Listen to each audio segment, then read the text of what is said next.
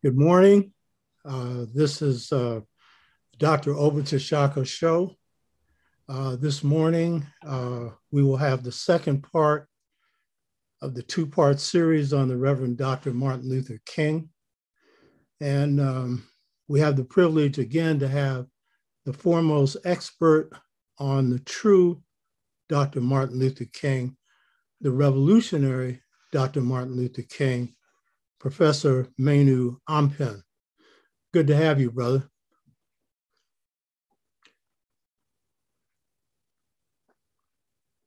The first show focused on the revolutionary Martin Luther King.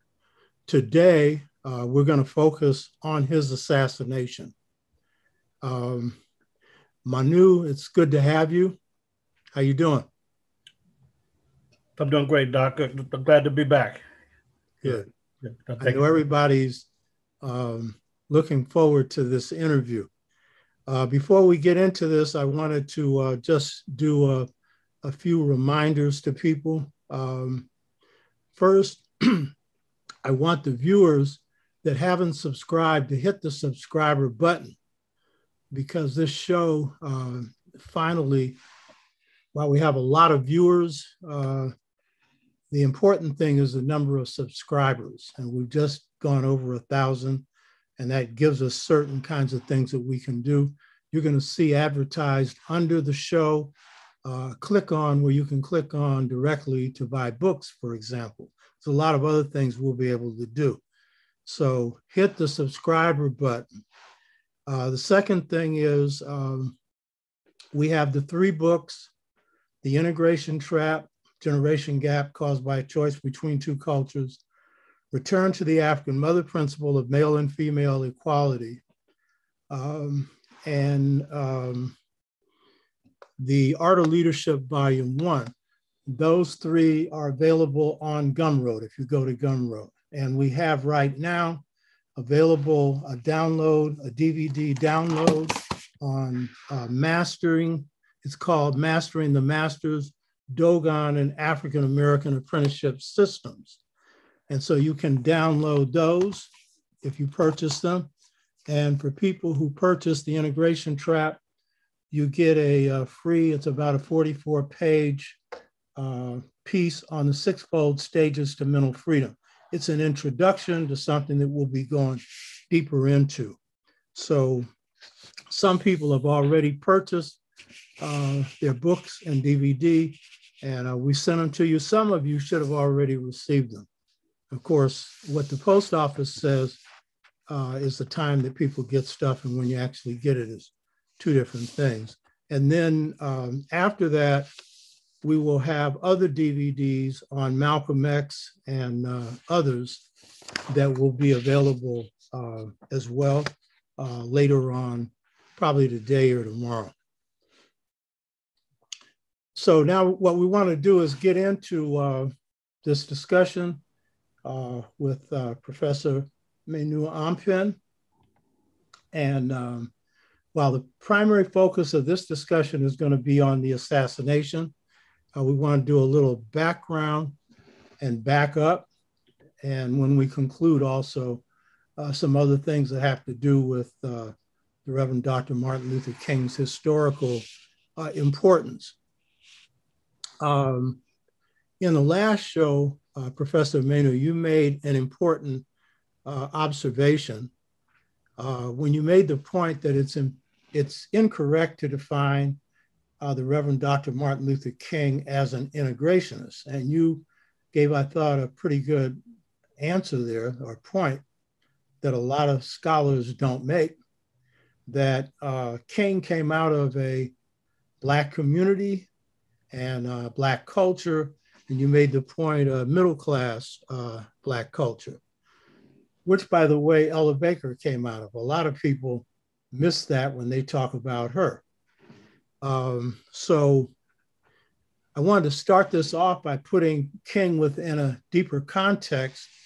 And I have a motive because a lot of people, Black people, question whether we have a culture.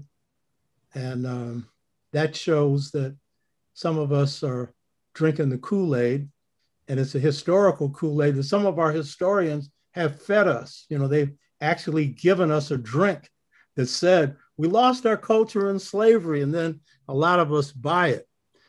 So the question that I have for you is, in what ways do you think African American culture contributed to King's radicalization or transformation into a revolutionary? And also, why didn't more ministers in SCLC embrace King's radical agenda? Well, I appreciate the question. You know, Dr. King, you know, him being born and bred and growing up in the Black community in Atlanta, in the Auburn area of Atlanta, which is a traditionally Black neighborhood. This had a tremendous impact on King because his father and his father's father, there was a long-standing tradition of Black ministers in his family, and a part of a longer history of Black people being in a Black community. And obviously, Dr. King, you know, growing up in the South in Atlanta, and he didn't necessarily have to grow up in the South because there's white nationalism and white racism and vicious white, so-called white supremacy all over the country. But in Atlanta, in the South, you know, King was born and bred in that environment. So it was clear to him that we had a history that we had to understand and embrace. And, you know, King was a very good student. I mean, he was in college at Morehouse at the age of 15. So it was very precocious and very sharp. And one of the things that was clear early on is Dr. King understood that education had to be functional. He wrote about the purpose and function of education as a very, very young student. So for him, it wasn't just abstract information or abstract sermons for that matter. It was really a practical approach to looking at where our community was. And so for King, any sermon he gave, he usually would give a historical background, but certainly every speech. There's no speech that King just kind of dived into the issues at the moment, but it was a historical approach and historical background. And King was linked to our community going way back. For example, his organization that was founded, the SCLC, or the Southern Christian Leadership Conference, that they founded in 1957, they had their annual retreats at the Penn Center. Now, the Penn Center there in South Carolina, this is part of the Gullah and Geechee environment. And so, you know, when folks look at the tradition of Black culture, we look at Georgia and South Carolina and those sea islands.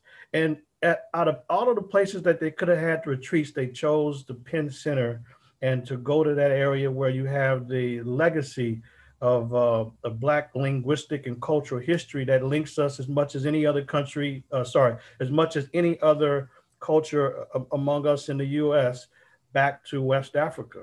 And this is very significant. So strategically, King chose that area to always ground his lieutenants. And so there were people who were moving forward with Dr. King. So like, you know, the name of the organization, the Southern Christian Leadership Conference. So there was a bunch of ministers, Abernathy Young and many others, Hosea Williams, and they were being radicalized and motivated and moved by King. So it was King moving and motivating those folks.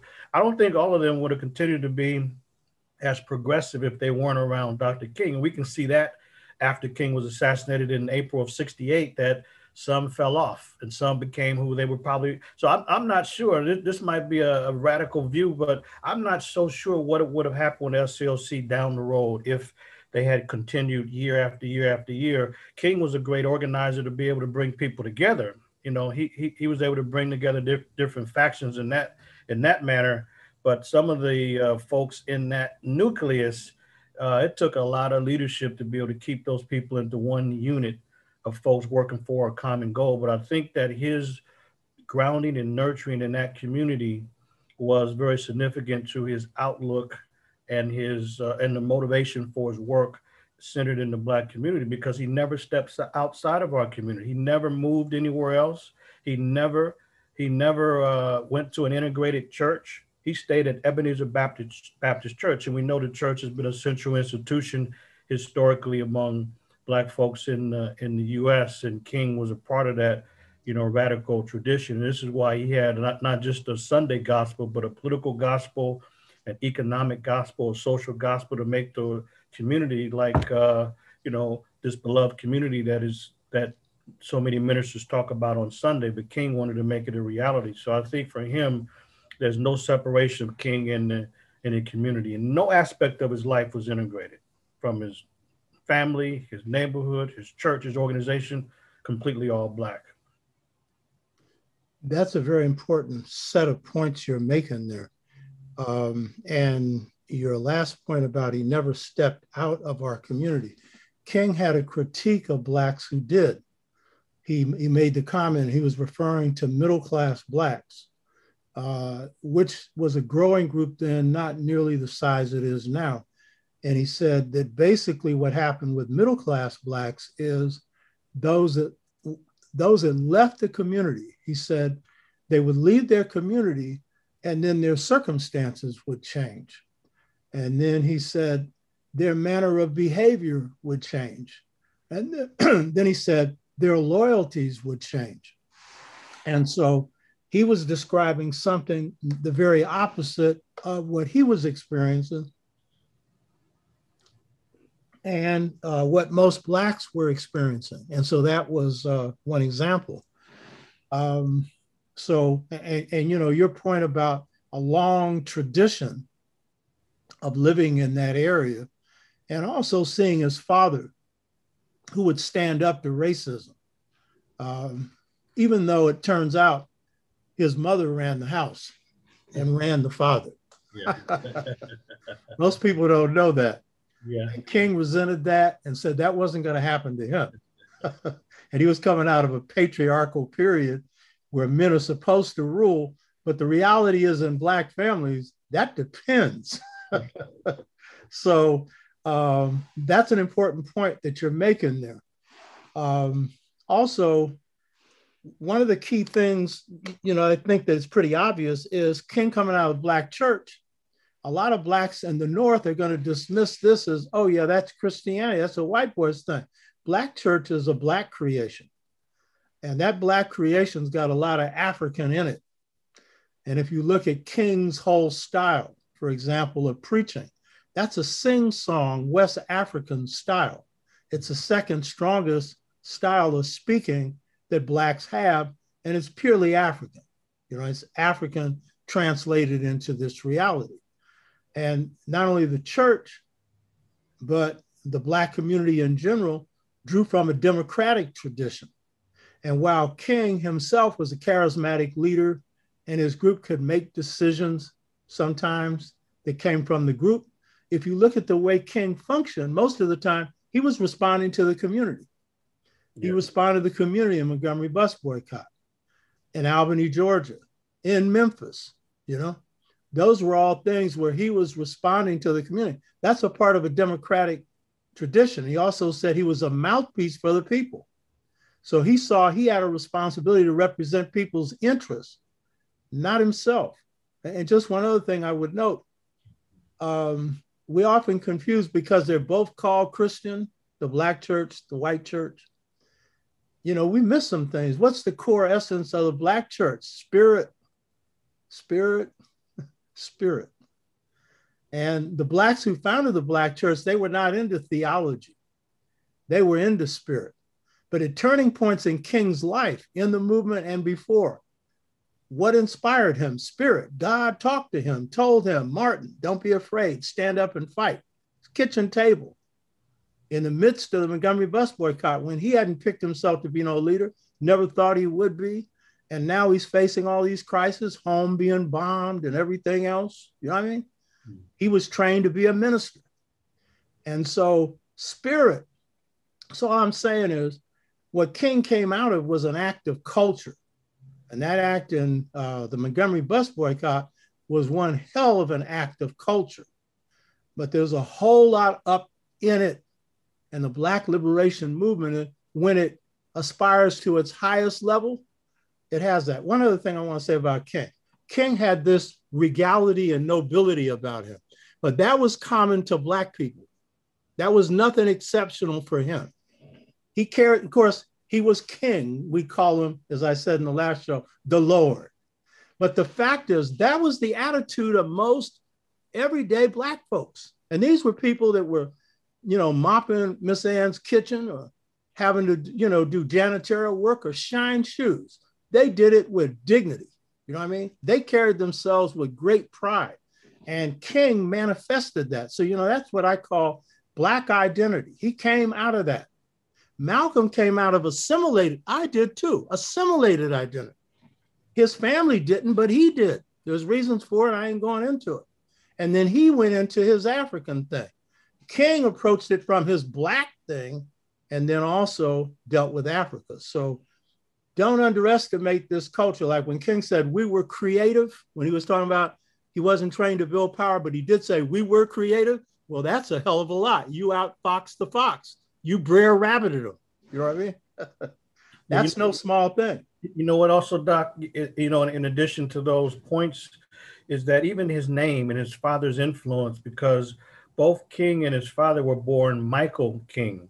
And when King was very young, right around 7 or something around that age, his father changed their name to Martin Luther King and Martin Luther King Jr. in the radical tradition of the original Martin Luther in the early 1500s, who challenged the corruption of the Catholic Church. And so the original Martin Luther was an inspiration that his father embraced. And so the young King growing up understood that the church or the view of religion or spirituality could not be abstract, but it had to be integrated in our day-to-day life. So that's why he never separated political activism from the sermon on Sunday. They were always linked together.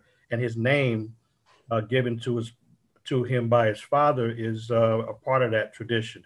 And they didn't have to only, you know, look at Martin Luther in Germany, but there's a radical Black tradition right here in the U.S., whether it's Prophet Nat Turner or anybody else who used the biblical inscription to say that this is bogus, to say that somehow there's some kind of curse on Black folks, curse on Ham that justifies slavery. Black folks didn't believe that, and Dr. King certainly didn't. That's why he challenged, you know, the outward white supremacists and also those who were supposedly white moderates, white liberal, the white church. He challenged them as being hypocritical and recognized that they were not going to be a friend. And one thing about King is, you know, his noble nature and character. He was a man of tremendous principle. Couldn't buy him off. Couldn't get him to do something because of money. And like I think you mentioned in our last program, he gave away all of the money, that $54,000 for the Nobel Peace Prize. He didn't give it just to his organization. He gave it to all the main civil rights organizations. This is the kind of man he was. More concerned about unity and collective work than to focus on individual accolades. So the man of great principle and vision to recognize that we had to stay together in this long-term struggle for Black freedom. Those are good points. And, you know, your point about the spirit and the politics, that is really the essence of the best of our culture. One's not separate from the other, you know, and that, you know, really defined him. And your point about his nobility was based on character, which is the case with Black folks in general. And it is a quality that's African, because nobility in Africa had nothing to do with power. It had to do with the quality of character. And if you're going to talk about the real nobles, they were the best men or best women. Women didn't have to pass any tests. The men did. Isn't that funny? That shows you who's running things. They said, ain't nowhere in the world. I'm your mother, Queen Mother. And the Queen Mother was not related to the king. I don't need to pass no tests. You know what I mean? But the man had to go through all kinds of tests because they knew that man could go off and take them off into some funny places. You know, they could lead to death and everything else. So yeah, these are very important qualities that we shouldn't overlook and take for granted. And it's in the dignity of our parents, grandparents, who have these same qualities, and many of us who do. Some of us are losing this. Some of us ain't got no dignity at all. You know what I mean? You hear me? None. and now in this age where there's a whole lot of other things going on, even the most common things aren't common, like common sense. So there are some of us who are departing. So what we need to do is get back to Black. You know what I mean? Getting back into King, what were some, this is hooking up with what we covered last week, and it's getting into the assassination, but what were some of the specific aspects of King's radicalization that threatened the US government and the corporate elite, and figures like H.L. Hunt and Lyndon Johnson? Well, yeah, I appreciate that, Doc. There's the FBI was very concerned about King, and they started their illegal, vicious Get King campaign back in 1962, and that's the year that the vicious campaign was launched by J. Edgar Hoover, who was the director of the FBI and the agency, and they were concerned about the growing movement and King's growing influence within the movement, and they were monitoring everything, everything that Dr. King did, and so all of the phones were wiretapped. Places, the office in Atlanta, for example, had microphones, and so the surveillance on Dr. King was so tight that he couldn't even wiggle. And he's the most surveillance man in the history of the country. And the FBI knew quite a bit more than the average person did because they recognized that King was embracing armed liberation movements on the African continent without hesitation or reservation. When they started talking about we rejoice with those nations in Africa that had joined the community of free nations, this was an issue because they're talking about Algeria, Morocco, Tunisia, Angola, Mozambique. You're talking about African nations that had won their independence through armed struggle, and King prominently and then eventually publicly embracing them until these conservative black folks and the media started to condemn him, and King kind of backed away a little bit from making these announcements too publicly because by the time he was given a Nobel Peace Prize, he recognized the issue that the media was trying to make him out to be a hypocrite. On the one hand, he's gotten a Nobel Peace Prize and notoriety, but then he's drawing attention to liberation movements. But what they were really concerned about is King in the second period. We discussed program last show 2 weeks ago that there's two periods in King's rap in his political work. The first period that he called the civil rights period from 1954 to 65, and then after 65, when the voting rights bill was passed, the FBI clearly indicated that this man is increasingly, quote, dangerous. In fact, the FBI considered Dr. King to be the way they phrase it, the most dangerous Negro man in America, because if he could help to galvanize 250,000 people in DC with the March on Washington and then not be able to be swayed. The FBI sent a package, these phony people, they sent a package from Florida to try to cover up the postage location and sent it to his home in Atlanta, trying to break up his family. They tried to get him to commit suicide, and King was firm. He didn't move to the left or right. He didn't bow. He didn't bend. He was unbossed, and they were concerned. Now in 66, he's talking about implementing Black Power. He was not an advocate of the phrase Black Power, but he eventually began to accept it as a necessary program. And he criticized some of their young brothers and sisters who was talking about it more as a slogan. Said, you all are just talking about a slogan. We need a program. And that's why he wrote about Black Power Defined. And the FBI following all of this. And when I look, Doc, at the FBI documents, it's clear that something needed to be done from the FBI's point of view towards King, because he's talking about acquiring power for Black people. He is criticizing American foreign policy. He said that the U.S. Congress was, quote, running amok with racism. And he said that human rights was the central question confronting all nations. So he's not even talking about civil rights anymore. When we start looking at all of these different elements, it's clear that the FBI and Hoover was increasingly concerned about stopping King in this campaign to neutralize him. And then later we find out about the FBI documents, particularly the one from August 25th of 1967, to neutralize Black leaders. And certainly King was at the top of that list. And it's amazing to look at the FBI. In fact, speaking about what the government's concerned about, let me share this, Dr. Shaka, that most people are not aware of. So when people think about King, they're grossly uninformed. He's the most misrepresented person in the U.S., and they don't understand how the government saw him. Here's one thing that's interesting. If anybody goes to the FBI files in D.C. to look at the work of King, then they have to go to the file that says Communist Influence and Racial Matters. That's the file, Communist Influence and Racial Matters. And so if the viewers are not aware, calling somebody a communist is similar to calling somebody a terrorist today. Those were the most negative things that someone can be called. And the FBI was so out of touch. They said that Black folks had no case, they had no cause, and they were being influenced by those outside communists. And so the files are just replete with crazy letters sent to the FBI, all kind of accusations. But that's the main file: communist influence and racial matters. And then drilling down underneath that file is specifically called Black Nationalist Hate Groups.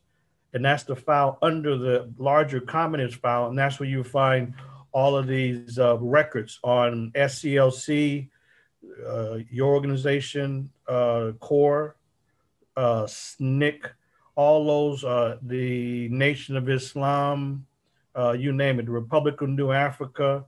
And guess what? Even the NAACP was in this file of Black nationalist hate groups, and all of the individual activists were in this. And so the FBI was very concerned with taking out the leadership, and their records are clear about that. So they were concerned about all of what he was doing, particularly after 65, when he begins to talk exclusively about human rights and the acquisition of power. Yeah, and especially as you're pointing out, because they couldn't control him. And he was really not a part of the Black establishment. The new civil rights groups barely, people like Adam Clayton Powell were not, even though his father was. Ron Dellums was not. Anyone, and by the way, people don't know this, the Black establishment is a group formed by Booker T. Washington and W.B. Du Bois. And basically, it's made up of the national institutions that Blacks have, and it's viewed as a control operation. Lerone Bennett, in his book, Negro Mood, gives the best description, analysis of the Black establishment. And he said, they're militant in words and conservative in action. So they can talk a mean talk. And you were pointing out last week, week before last, that that group came out, the New York Times ad opposing King, opposing his positions on the war and other positions. That's the Black establishment. So King was not really in it. S.N.C.C really wasn't. And the radical arms of C.O.R.E were not in it. And so he was someone that couldn't be controlled. You know, your point about Black Power, King got caught in a bind when that March Against Fear in Mississippi occurred. And then Willie Ricks whispered into Stokely Carmichael, later Kwame Toure's ears, and said, say Black Power, say Black Power. And that had come to him through a conference he attended at Howard University, sponsored by Adam Clayton Powell. And I pointed out to people on this show, no one else knows this. That conference was planned by him and Malcolm. Malcolm told a friend of mine from the Caribbean that he was going to, him and Adam Clayton Powell were going to have a Black Power conference, and he was asking him to attend it. And you know, of the two, it was Malcolm planning it. So that came up. So then King had to respond. So your point about King stressing program is very important, because the problem with Black Power was a good slogan, but that's what it was, a slogan, you know, and it needed to be organized. In 65, I took over the National Core Convention in Durham and got 32 resolutions passed unanimously. The 33rd could not be passed. That was voting whites out of CORE. That couldn't be passed for a year because there needed to be a constitutional amendment. And James Farmer stood up and made that point. He's married to a white woman, but he was a very good man. He was very good for CORE for his period. But we had reached a period where that period was over. But basically, our chapter in CORE had advanced, and we had kicked the economic power structures behind, and we saw the need to restructure CORE. So that's what we came up with, a series of things to make the chapters grassroots and economically self-reliant. And one of the things that I got voted unanimously at the National Convention in 65 was white money out of CORE. That's not in any history book, by the way. And James Farmer, after I toured the South that summer in 65, Watts was going up in smoke. I stayed at Farmer's house, and then that fall, we had a Central Committee meeting. That's the Executive Committee of C.O.R.E. And Farmer was able to get all those decisions that were unanimously adopted at the C.O.R.E. convention reversed. And that's when I left C.O.R.E., because it was clear we're at a turning point, and now the organization had to shift, and we didn't call it Black Power, it was programmatically Black Power. So that point you're making about King is very important. And the point on human rights, you made this point before, and I think what was particularly threatening for the government was King was attaching to that economics. He was saying that we're past the rights phase, of voting rights and civil rights. Now we're past the Constitution. Now we've got to get into human rights, which is the right to a job, a good paying job, a right to a roof over your head, a right to a good education, a right to health care. And those are the kind of things that in Western Europe, they had adopted the end of World War II because of Roosevelt. They had concluded they didn't want a revolution again in Europe.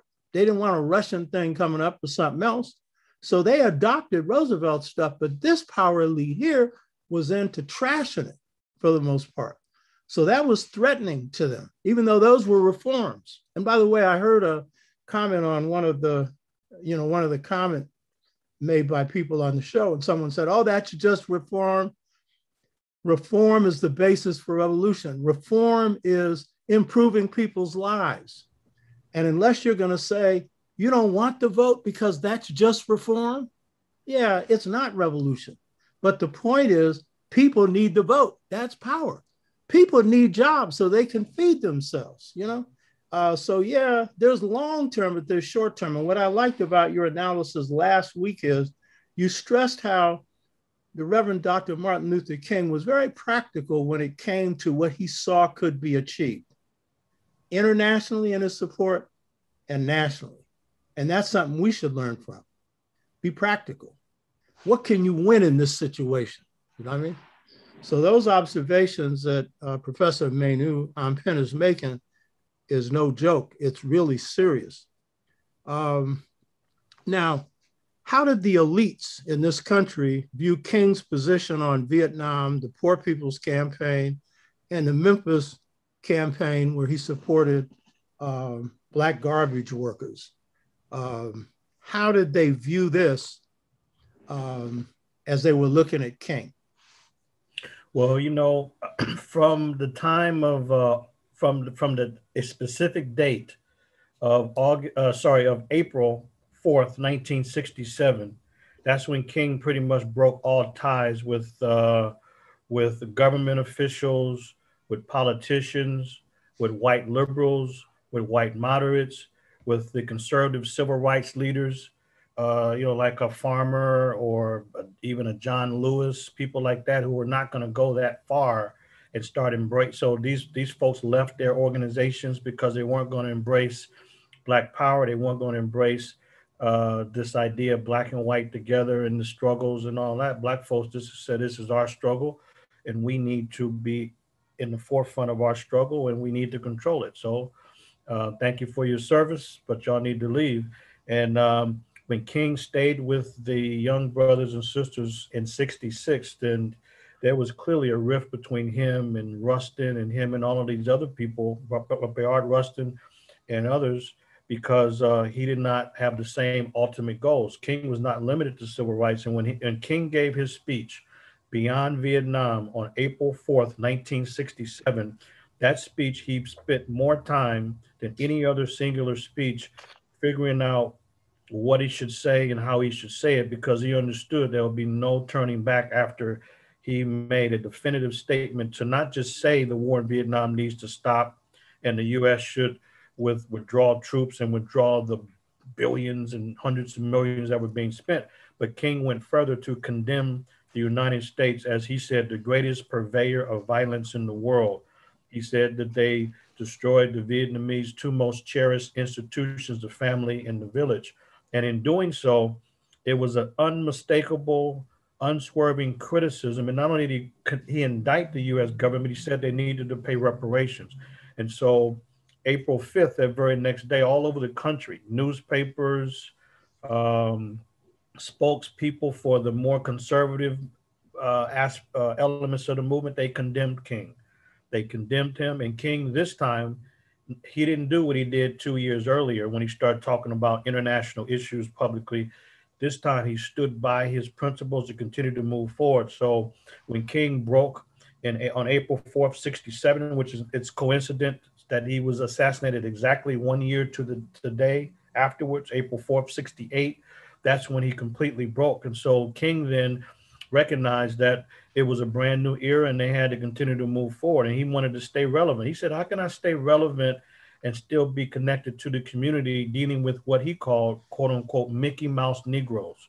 Now, this is in the FBI documentation. That's how he saw these people. And he unswervingly condemned the U.S. government. He called them. He said it was white supremacy in the foreign policy.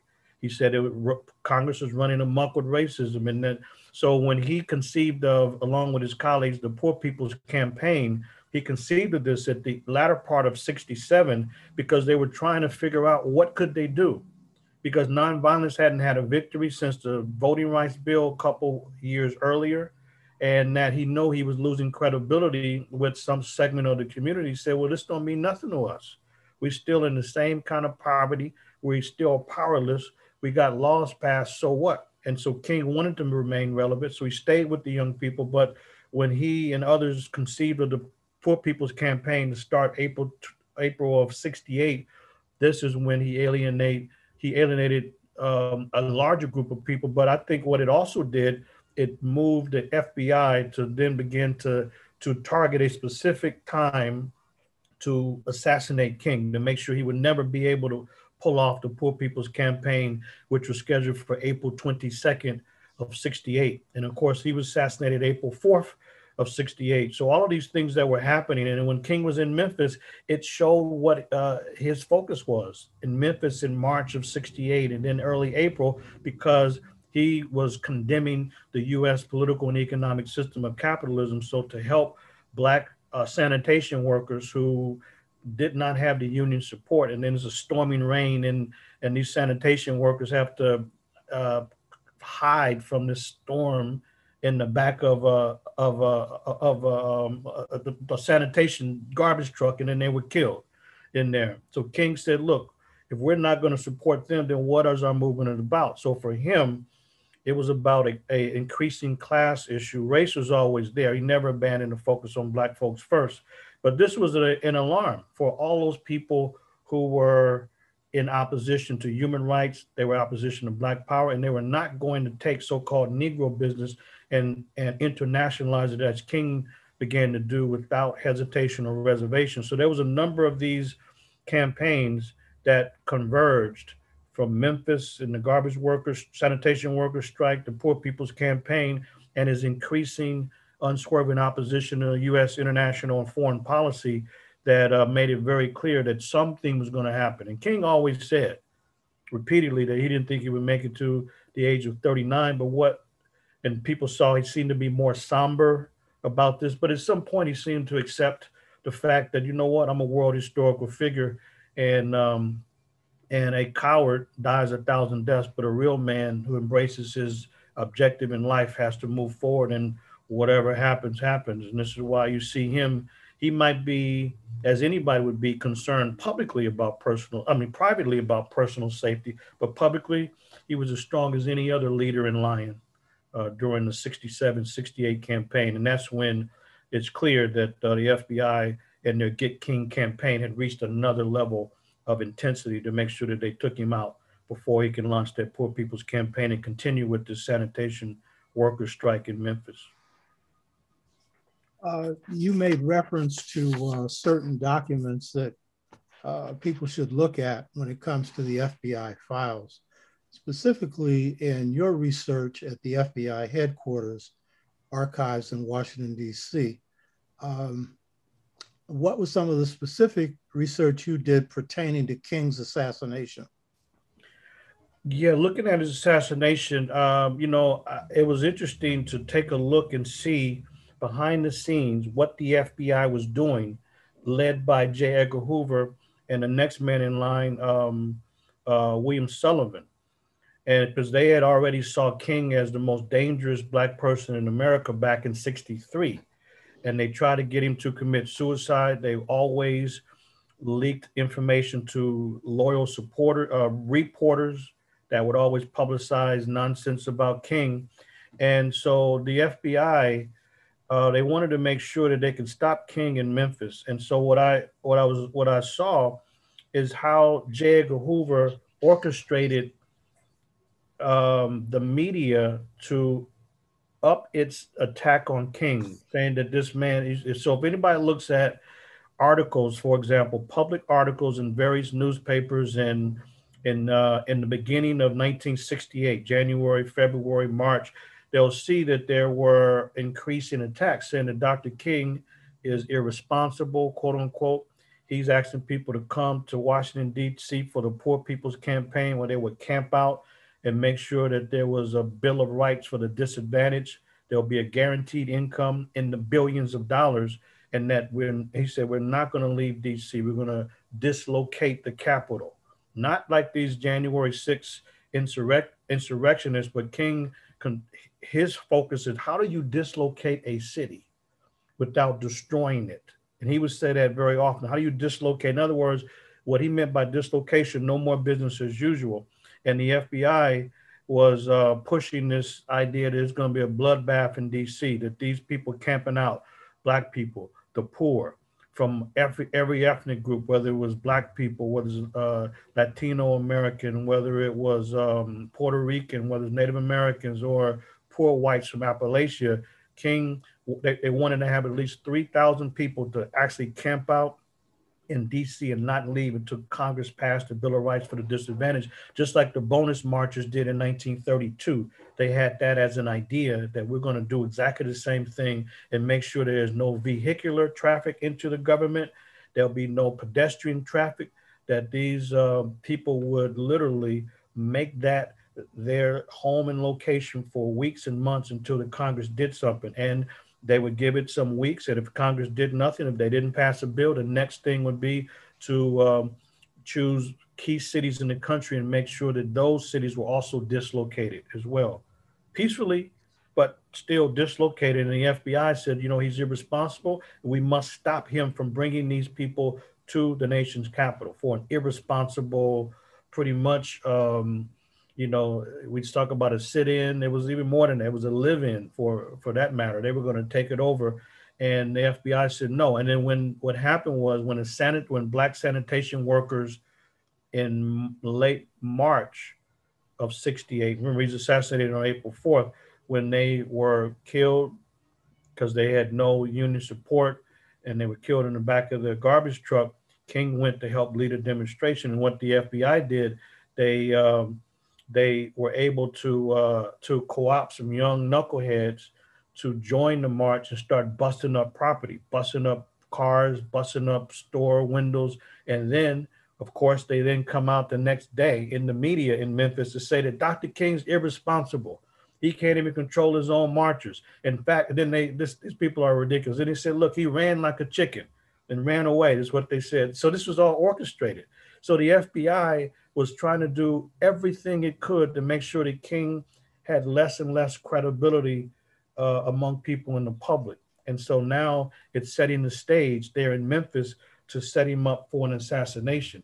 But yet, he's still expanding his base. He's meeting with Cesar Chavez and other leaders in the farm workers movement. So while conservative civil rights leaders began to peel off, they weren't going to go that far. They knew their place.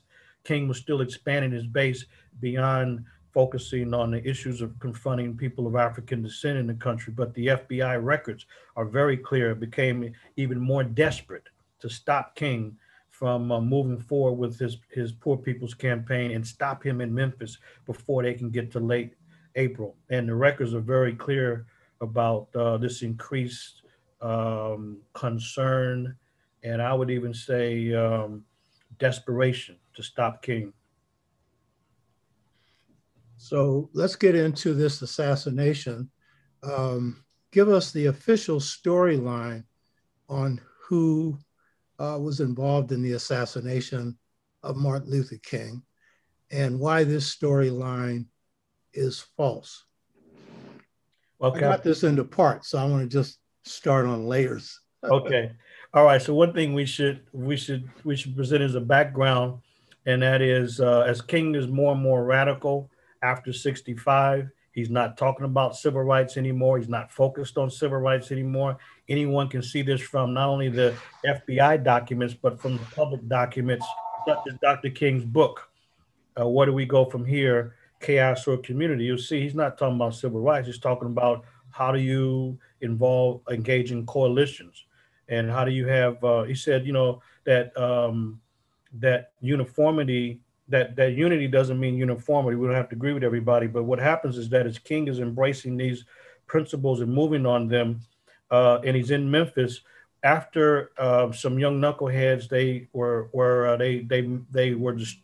destroying property.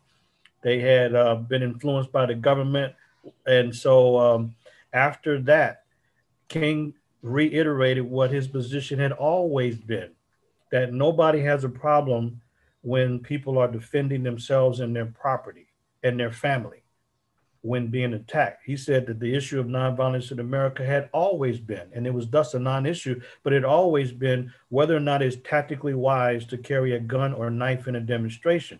So he left the demonstration in late March in Memphis when people were busting up property. He said this has nothing to do with our concern as marchers and demonstrators. And every march, every demonstration had the same elements, and that is they always boycotted white businesses that did not support the movement. You don't support us.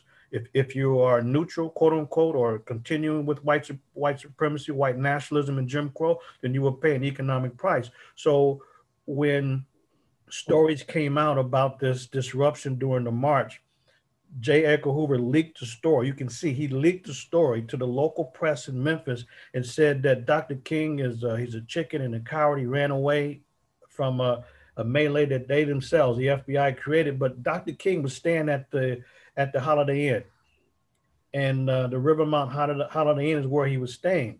But yet there was a boycott of white businesses. So J. Edgar Hoover, the head of the FBI, they leaked the story and said Dr. King is a hypocrite. He's telling the black community to boycott white businesses, but he's staying at the plush Rivermount Holiday Inn. Why don't he be more honest and not so hypocritical? Why don't he go to the so-called Negro Hotel, the Lorraine Motel down the street? On the other side of town. And so King recognized that he was going to fight a media battle. So he then had to leave the Holiday Inn and go to the Lorraine Motel. And so King was downstairs. They had already reserved his room, as they would do. There's only certain places black people could stay. So he's at the Holiday Inn. And then it was some body that claimed to be one of King's men, quote unquote, that said, you know what, Dr. King does not like the bottom floor. He likes the upstairs scenic view. So they moved him at the Lorraine Motel. We're talking the first couple of days in April of 68. They moved him in front of room 306, where the balcony was. And then, and so they lured him there through bogus media reports. J. Edgar Hoover leaked the stories. You can see from their records that these bogus stories of him being a hypocrite came from the FBI. And in front of that room, 306 on April 4th in the evening around 6 p.m. is where he was shot and assassinated, where it was a high-powered rifle that shoots him in the neck and severs his spine. He dies right there in front of room 306 at the Lorraine Motel, the same room that he was lured to by the FBI that leaked this bogus and fake story. So they claim there's been all these assassination commissions, and they claim that it was a lone gunman, James Earl Ray. Here you got a young white racist who was a petty criminal, was caught for everything.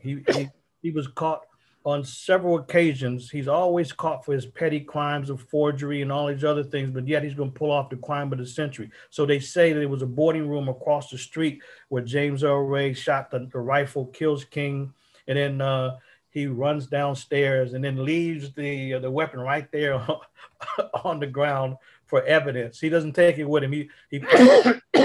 So he gets out of the whole area. He leaves Memphis. Where's the all points bulletin? So he leaves Memphis. He leaves Tennessee. He leaves the U.S. He goes to he leaves the country. He goes to Canada, and he's found weeks and weeks later in London. And the whole thing makes no sense whatsoever because here's a couple of things that people need to know. On the day of the assassination, the security around King by the Memphis police, it went from 10, it would normally be 10 people, was down to 2 on that day, just 2. And one was Detective Riddick. Detective Riddick was really pretty much a follower of King. And Riddick said this, that 2 hours before the assassination, they took him off his post. They took Riddick off his post and said that there was conspiracy on his life. And he was stunned. He said, wait a minute, I'm an unknown local detective. So it was supposedly a 3-state conspiracy. So they forced him off his post without a replacement. And next thing you know, they drove him to some meeting with high-level military officials. He was stunned when he walked in the room. And after this bogus meeting, he said he's in the car, and that's when he heard that King was assassinated at that same time. And Frank Holloway was the man in charge that reduced the security. He told he told Riddick, you need to go. And so the security was lax. And not only that, but it makes no sense all the way around because of the fact that James Earl Ray, first of all, the gun could not fit. There's been reconstructed. The rifle could not fit in the boarding room bathroom where they said the shot took place. There's no way it could have even fit in the space. And someone would have been one of the greatest snipers in the history of the country to be able to balance on a kind of a bathtub like that anyway. And so James Earl Ray was claimed to be the lone gunman, but guess what? There was one reporter there from the New York Times, Earl Caldwell. Earl Caldwell was there to report on King and the movement there, and Earl Caldwell was never interviewed. And he was there as a reporter to report. And he said that he heard the gunfire. He didn't see what happened, but Earl Caldwell said that there was shrubbery. It's like some shrubbery was trees right there at that Lorraine Motel parking lot area. And that he said he saw a man there with a case. In that case, he said it had to have been the weapon because why was somebody there in the bushes? And Earl Caldwell said he saw that. The man right there, he said he never saw his face directly, but the man was there and the man picked up his equipment and then left after the assassination. We're talking moments. Earl Caldwell was there. He was never interviewed. Caldwell said he goes back to the scene 2 days later and the shrubbery had been cut down to just inches.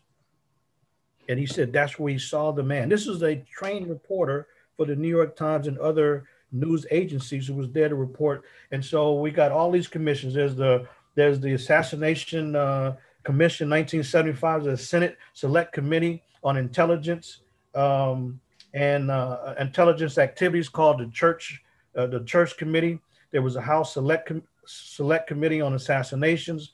And 78, 79, there was a Justice Department task force and review of the FBI on the MLK assassination investigations.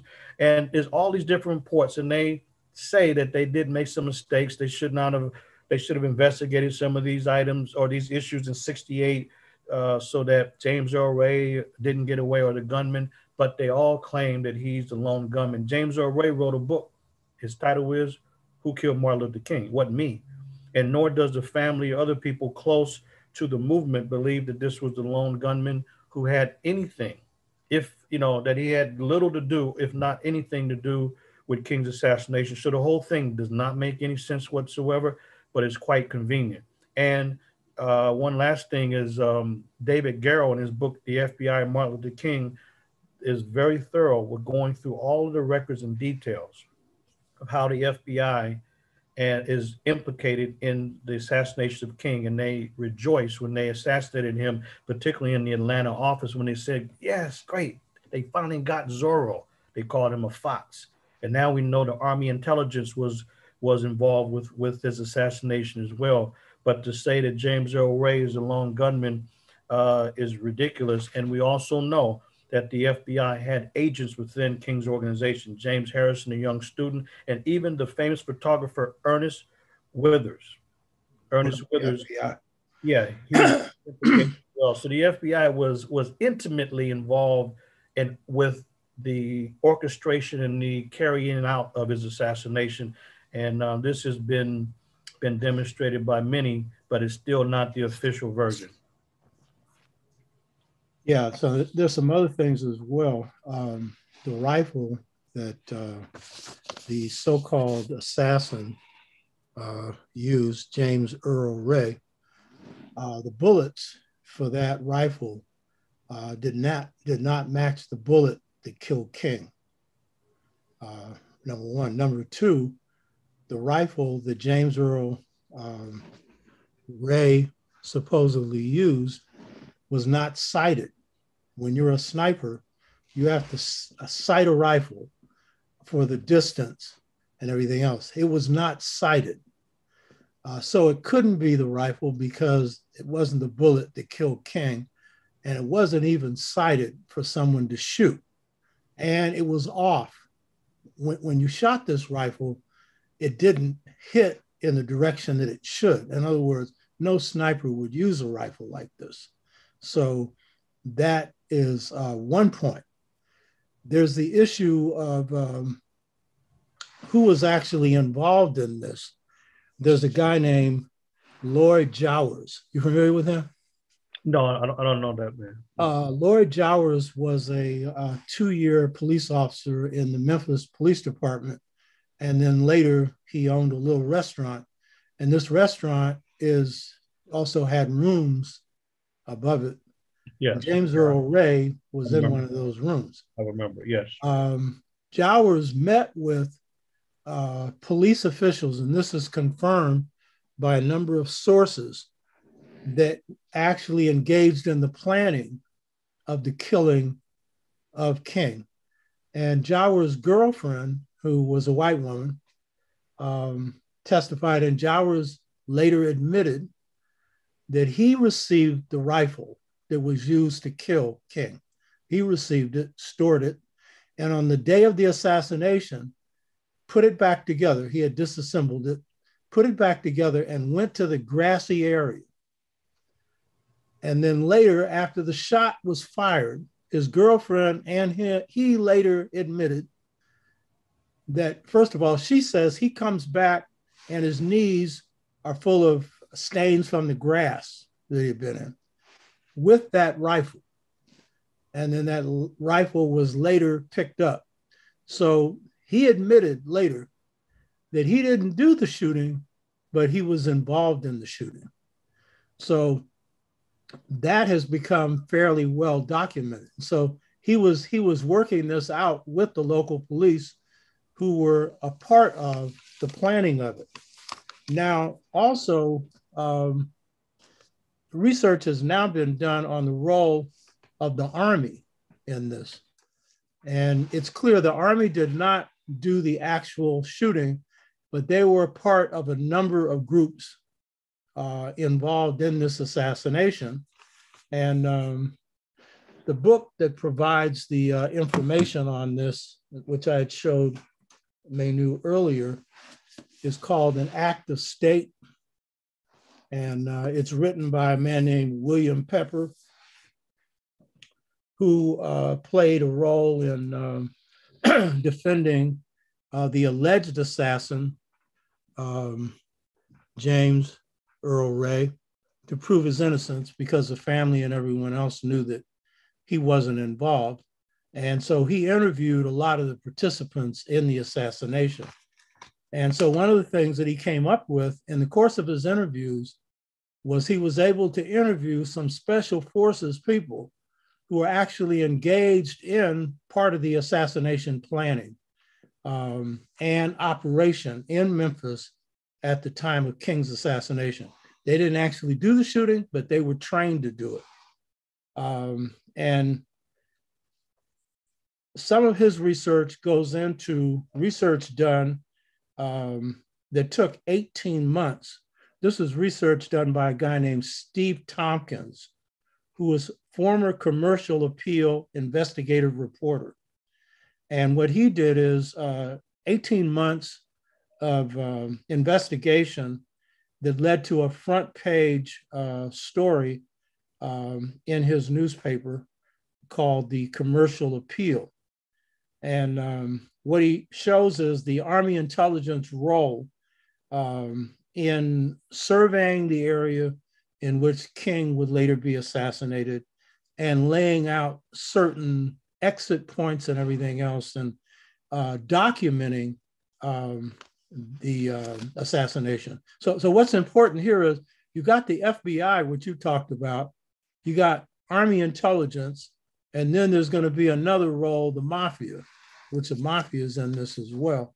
But it's all state ordered, because when you get this kind of hit and all these different government agencies are participating, well, that's telling you the target is a top priority target.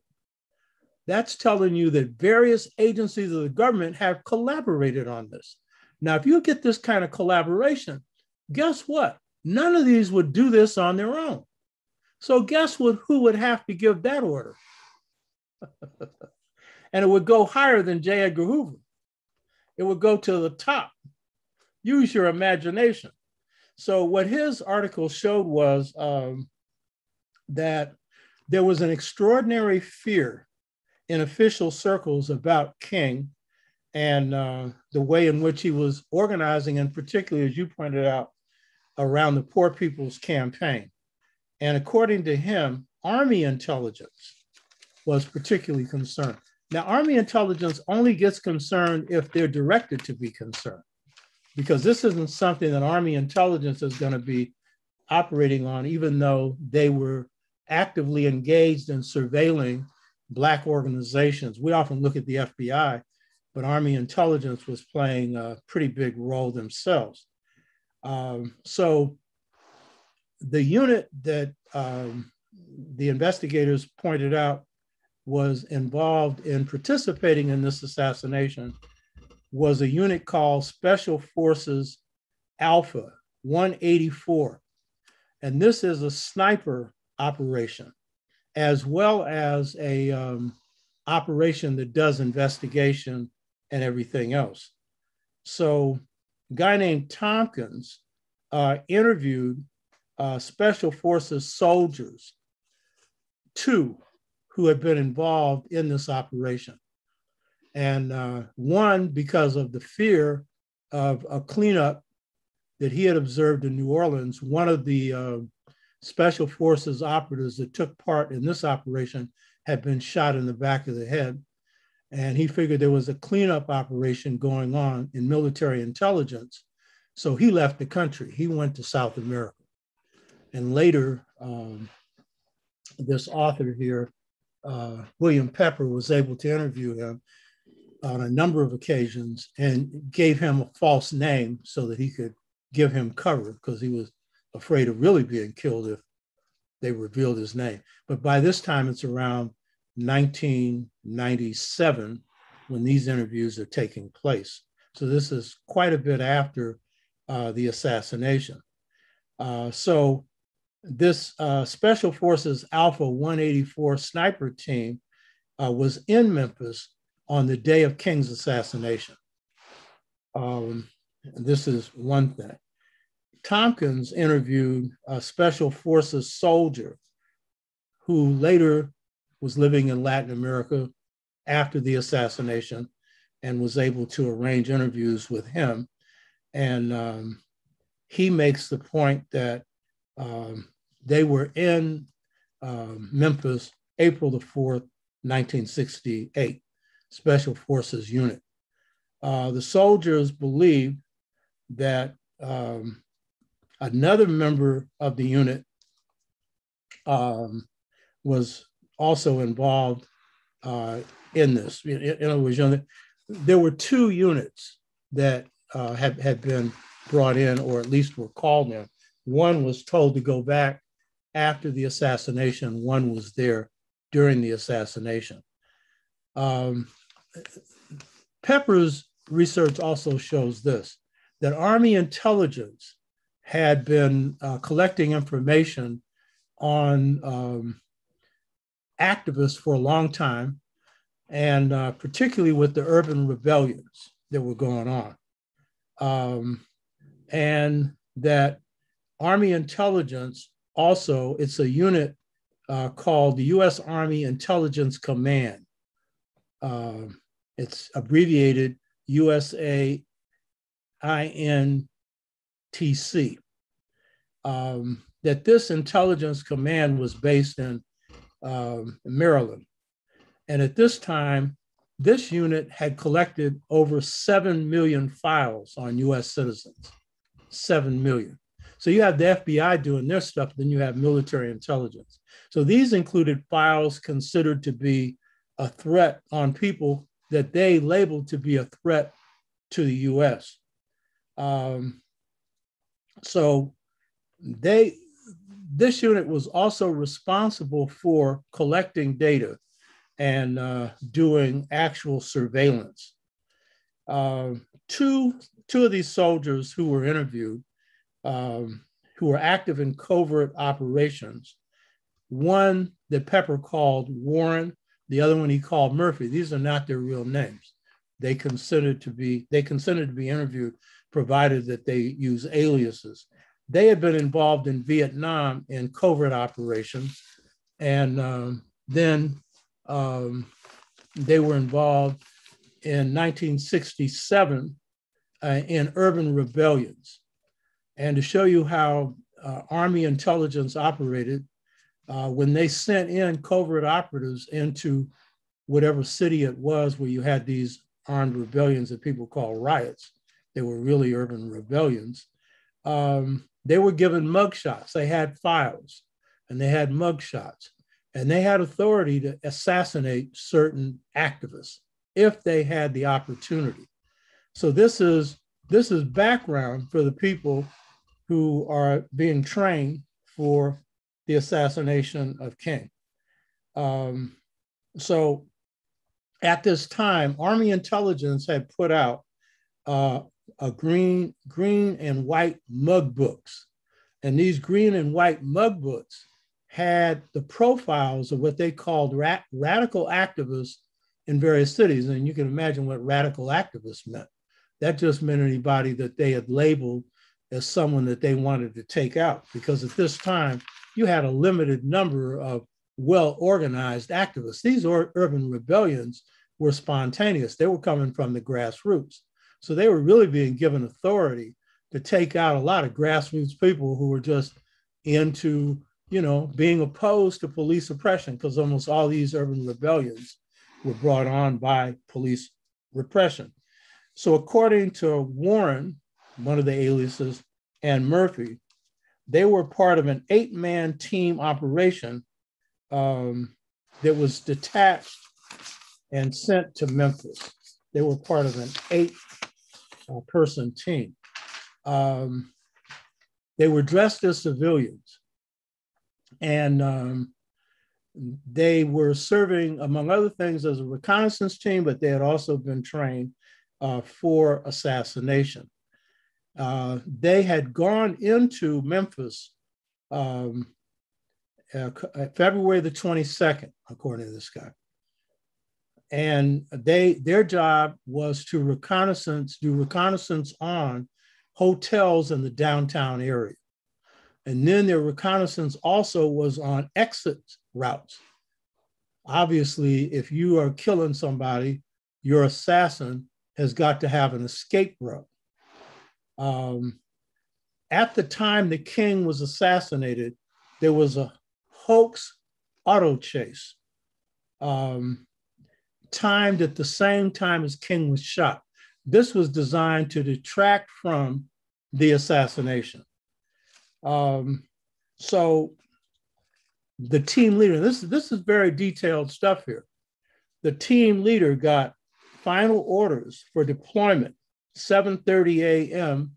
March the 29th. 7:30 a.m. March the 29th.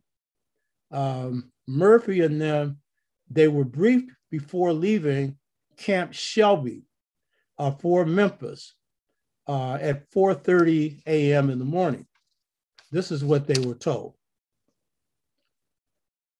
They were told that their target was to shoot in body mass, and in sniper terms, that means the main body of the person, Dr. Martin Luther King. And then they were told, of course, why. He was an enemy of the state. He was a threat to the order of the society and blah, blah. And they called him a dirtbag, you know. And so while this group did not actually do the shooting, they were there prepared for it. And then there's a testimony of the head of the fire department where the Black firefighters had been removed, which had on the top floor, the roof of that fire department, you had a view of the Lorraine Motel. According to the head firefighter, military intelligence was allowed to come in and set up on the top of that roof. And it appears that they were there to do recording. Other evidence indicates that the gun that was given to Jowers was provided by Mafia. And this is not to say that the Mafia had any motive in killing King, but other than if they were the ones that did the shot, that's called plausible deniability. Because then if it gets traced back to the government said we didn't do it. You know what I mean? So this is just some of it. And clearly it indicates a state order, an execution at the highest level. And they wanted to be sure that King did not survive that. And there were a lot of other things, but I think these were essential things. There's a couple other things that's important. The alleged assassin, James Earl Ray, was supposed to have had a white Mustang. And this white Mustang was supposed to have been the vehicle that he arrived in, and he escaped, you know, after doing the shooting in. Now, there was a lady who lived very close to the Lorraine Motel. She heard the shot, and when she came out, you know, she made observation, and nobody ever interviewed her. And one of the things she observed was this white Mustang. Now, others observed the fact that he had actually left the scene before the assassination. He said he had car trouble. He had to deal with some repairs on his car. But the license plate that was observed on the white Mustang that this woman saw was not the same license plate as on James Earl Ray's car. So he was clearly a patsy, and it appears set up by others who had been working for the intelligence agencies, but who had mob connections as well. So this is all indication of what we should know, but now more data has come out on this. So in your research, what was the FBI's role beyond maneuvering him to the motel? Do you see any other role of the FBI in the assassination? Yeah, I think that's an important thing to put in context.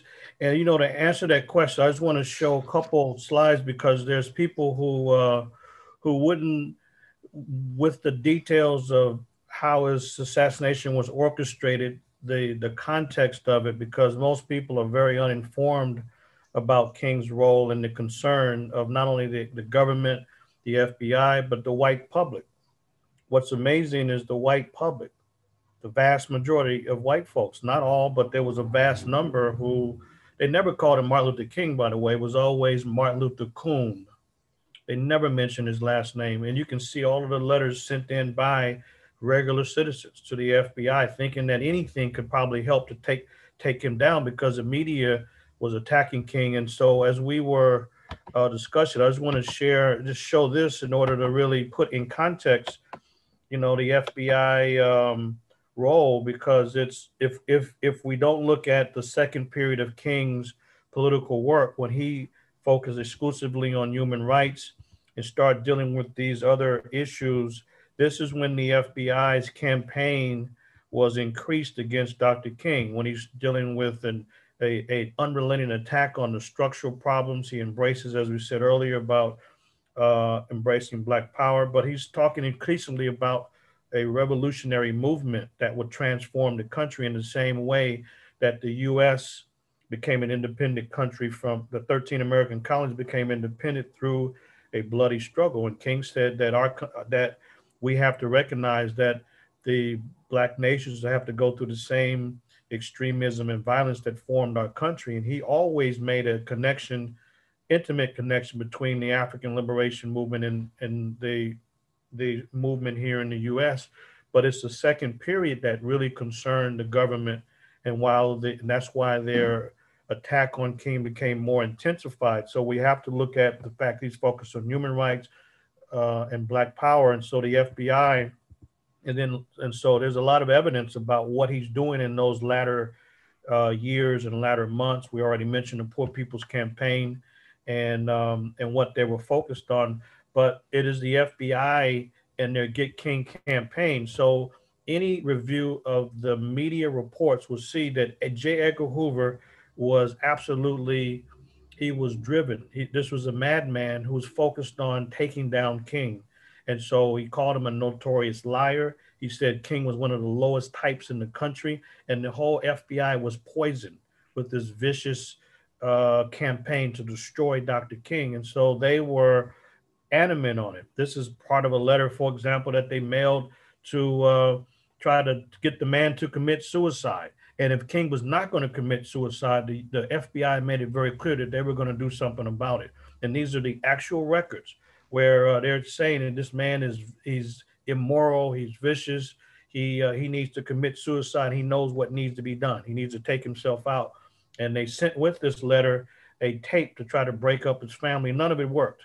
It just entrenched King in his work. But this is important. So all of what you were sharing, the intimate details of what led up to the scenario for King's assassination is clearly it was the primary work of the FBI that had other government agencies involved, including the National um, Security Agency as well. The NSA is just as involved as the other agencies as well.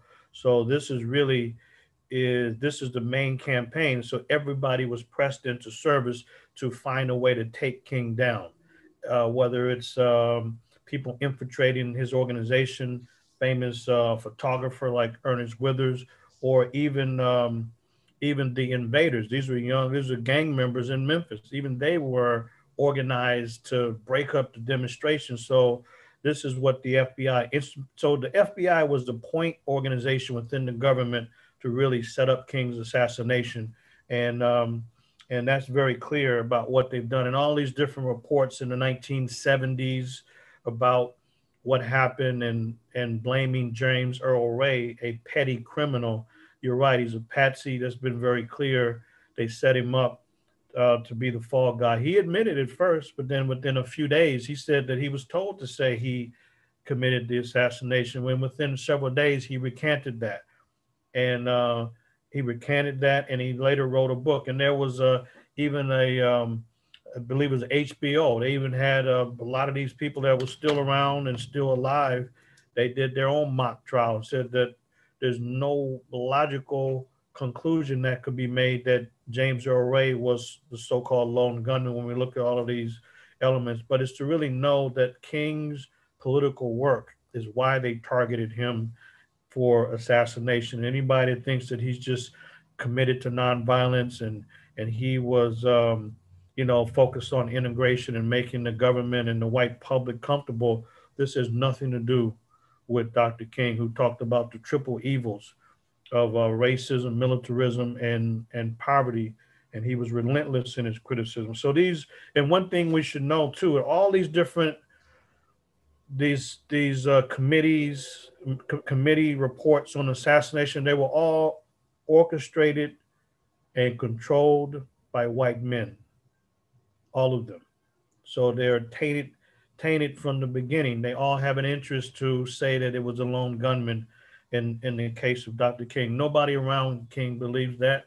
They know it makes no sense, including the reporter Earl Caldwell, who was never interviewed, and the man was there to report on what was happening. But they were able to co-opt a lot of people in this campaign, and the Freedom of Information Act made it available for the COINTELPRO documents to be produced and made available to the public. And those documents make it very clear when they wanted to neutralize the threat of a potential, as they called it, a Black Messiah who could electrify and unify the masses of Black people. And they mentioned Dr. King, and his name has been retracted from the document. But if you kind of look at what names would have been there, it would have been King, Malcolm, and a few other people, Stokely Carmichael, but King's name was in there in the original document. His name was redacted, but it fits nicely and neatly into this process.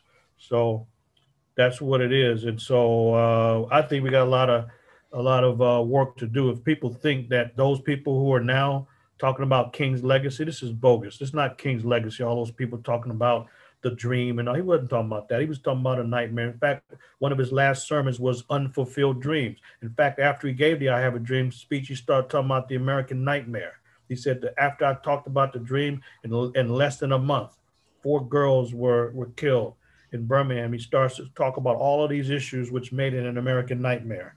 So I think that's the larger context which we should look at in order to understand why would there be such a concern to eliminate and assassinate Dr. King. That's an important point that you're making there in terms of how the various writers, the media, and everything else has lined up to distort King's real legacy, which is the same thing they did with Malcolm. Because what you see with King is always the emphasis on the "I Have a Dream" speech. And that becomes like the supposed example of where King was going. And then you'll have people in high office, including our first Black president, talking about King out of context in terms of his militancy, but not talking about the radicalness of King. And the same thing with Malcolm. So I think that's important. One of the things that I found interesting was that by the end of their lives, King and Malcolm had reached nearly the same identical point.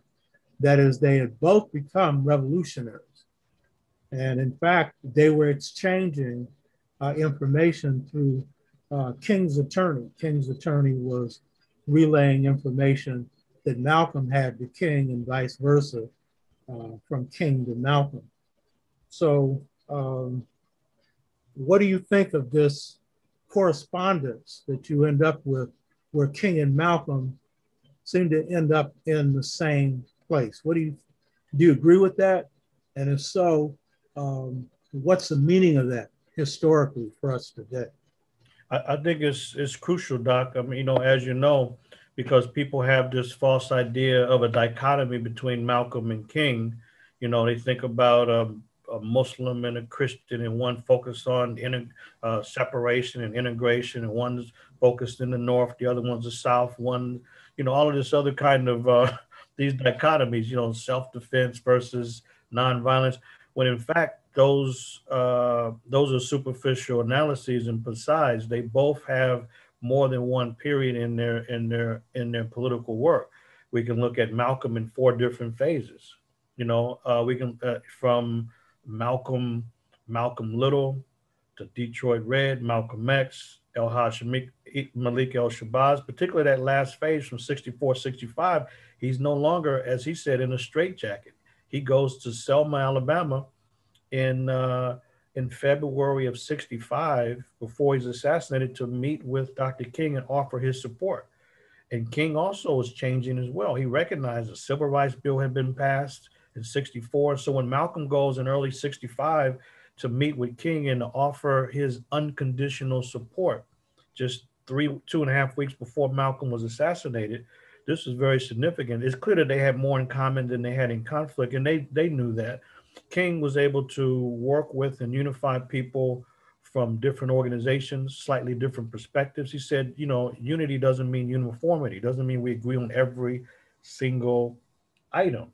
And they didn't have to in order to move forward. And Malcolm admired King and others because of their courage, their courageousness. Anybody can see progress being made. And for some people in the public today to talk, oh, well, it's not a revolutionary, they only wanted to do this and that, that's silly. Malcolm and nobody else picked up a gun and organized an army. He asserted the principle that we would defend ourselves. So did King. And I think they both were very clear that they had a lot in common. And Malcolm favored the fact that we should be able to have political rights. And he said that he was supporting King, and that's why he went to Selma to do just that. So it was just a matter of time before these men would be working collaboratively. And Malcolm always wanted to work with, despite what the public hears about Malcolm's criticism, he always wanted to work with the the so-called civil rights leaders in the early 60s. But Ella Baker said, don't be naive.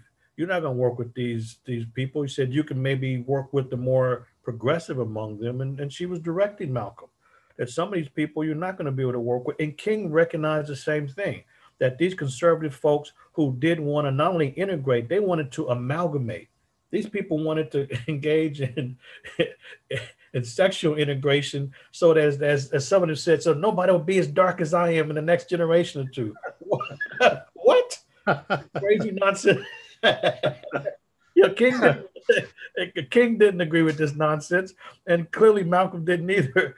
So the government was very clear as they followed both of these men that this kind of convergence couldn't take place. And it's the difference between rhetoric and outside nonsensical ideas versus people that are in the struggle, who are active, who understand what's happening, and who don't have a propaganda angle to create this dichotomy that doesn't really exist in reality. I mean, just like, people can criticize Booker T. Washington. Oh, he's a so-called Uncle Tom.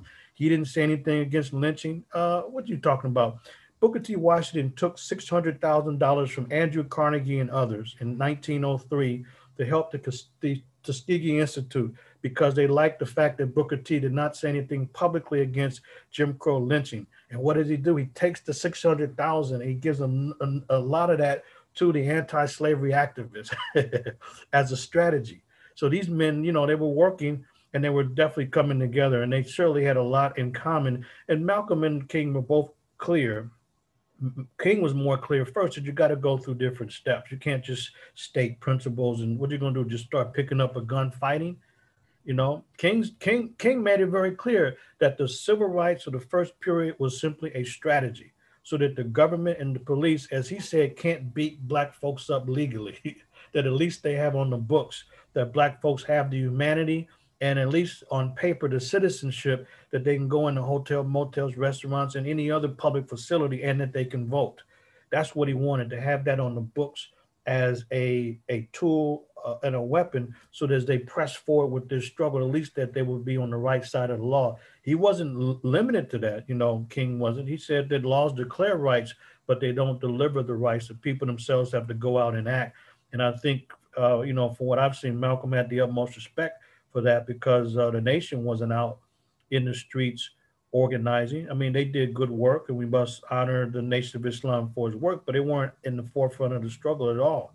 And Malcolm always wanted to be, and Ella Baker kind of cautioned him. And plus, the nation just didn't have that as a position to be leading demonstration. Their position was that if you are in a demonstration and you get your head knocked in, then you should get your behind handed to you. You shouldn't be out there in the first place. Really?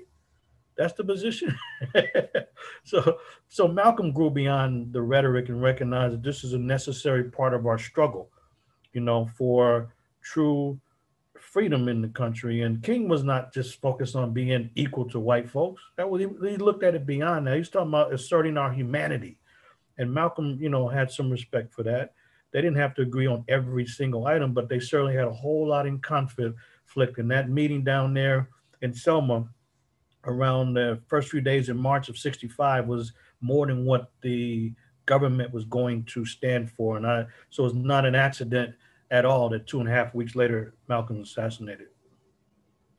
Yeah, those are good points. And I think that one of the most important things about King and Malcolm ending up in virtually the same place, both of them talking about restructuring this country, King talked about it, as you point out, in the second period. And Malcolm, as I pointed out before, compared it in one of his analogies, a chicken and a duck egg. America wasn't designed to produce freedom no more than a chicken was designed to produce a duck egg. But the point is, in his travels in Africa, he was looking at countries that were trying to do some radical transformation for the benefit of the people. He was looking at Julius Nyerere in Tanzania, who had one of the best programs for economic development for the Wananchi, which is Swahili word for everyday people. So Malcolm had reached that point. And historically, what's important about that is historically, Harold Cruz, on his book, Crisis of the Negro Intellectual, thing that made his book a classic was that he identified two streams in Black struggle, political struggle in this country, one for integration, one for Black nationalism, generally separation. And it manifested in the form of either returning to Africa, or some had the idea of separate states in the South. And so that's real. I mean, that's a historical reality for our people. And then, he traced it to the roots of slavery and how the integrationist wing tended to come from the House and so forth.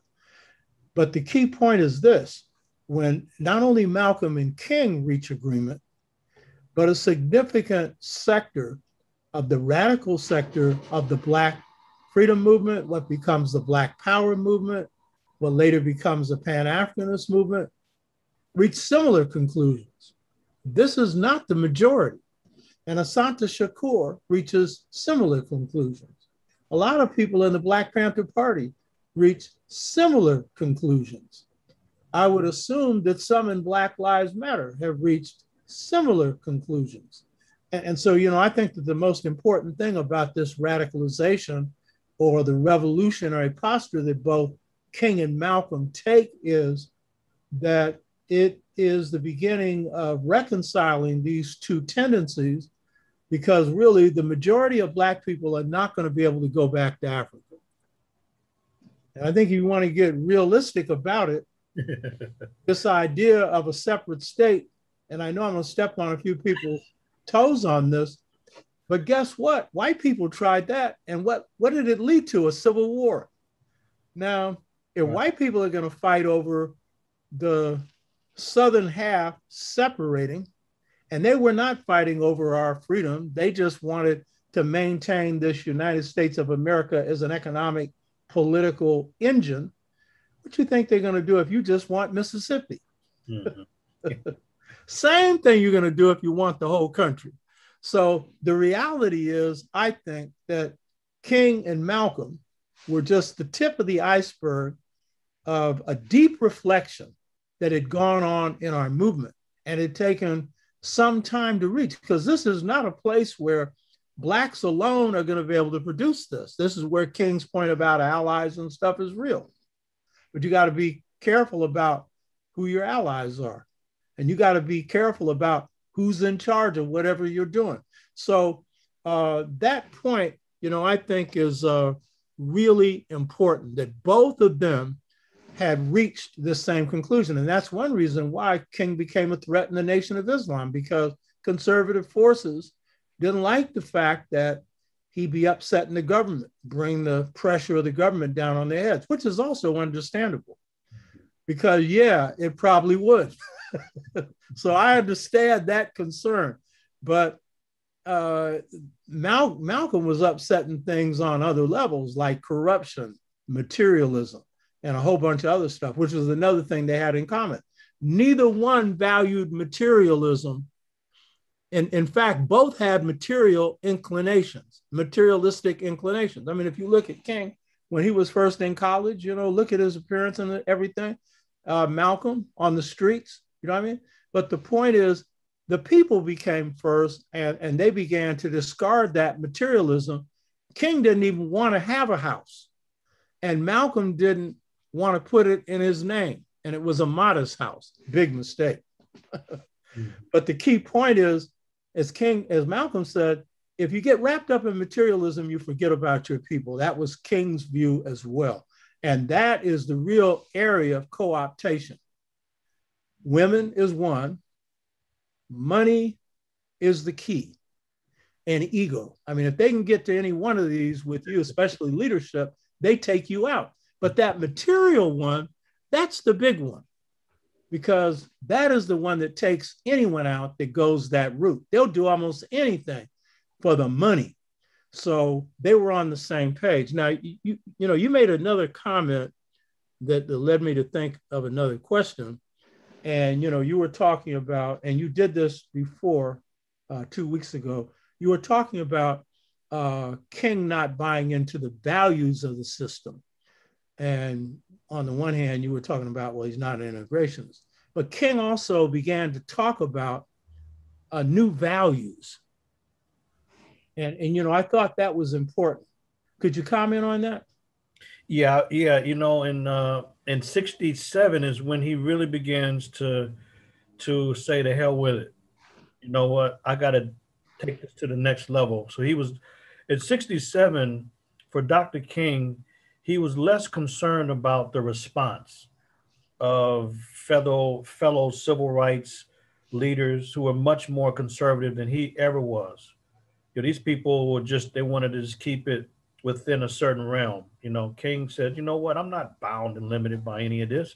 So King, after he receives the Nobel Peace Prize in '64, it's clear that he's now discussing the fact that there's something wrong with the US economic system. He begins to discuss it.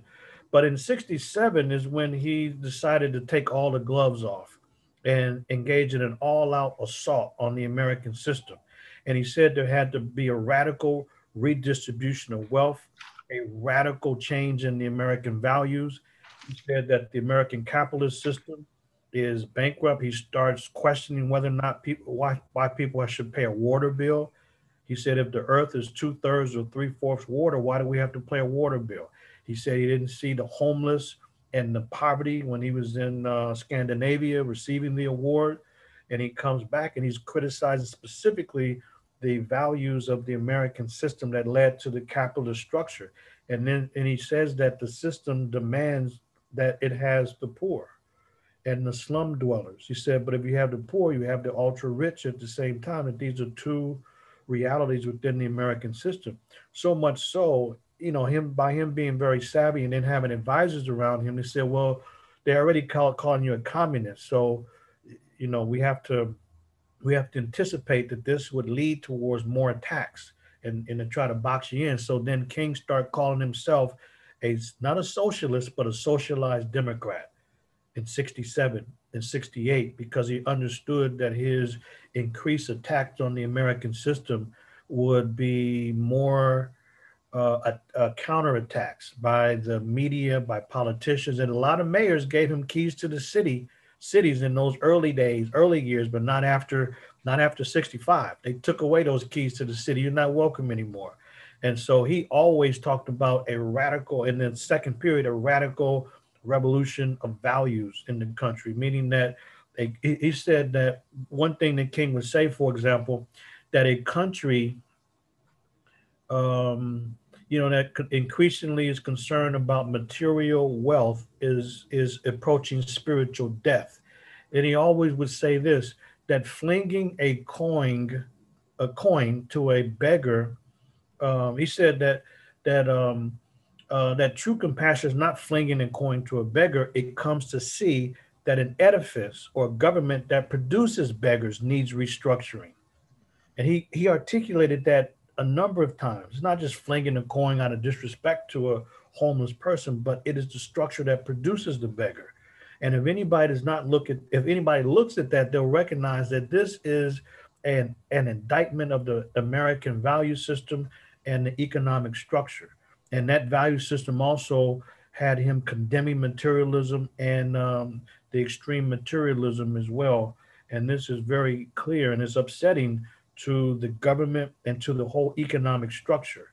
And then King, on the other hand, he would criticize communism as well as being just, a system creating people to be nothing more than a cog in a wheel, that there's no individual freedom to think, and so he criticized both systems, but he is hard on American capitalism. And so 67 is a tremendous turning point, and that's why we have to look at that year. We can look at specific markers, like for example, the speech he gave, as I said, Beyond Vietnam, April 4th, 67, exactly 1 year to the day of his assassination. That should be looked at. We should look at one of his last critical speeches, like remaining awake during the Great Revolution. This was on March 31st of 68, just several days before the assassination.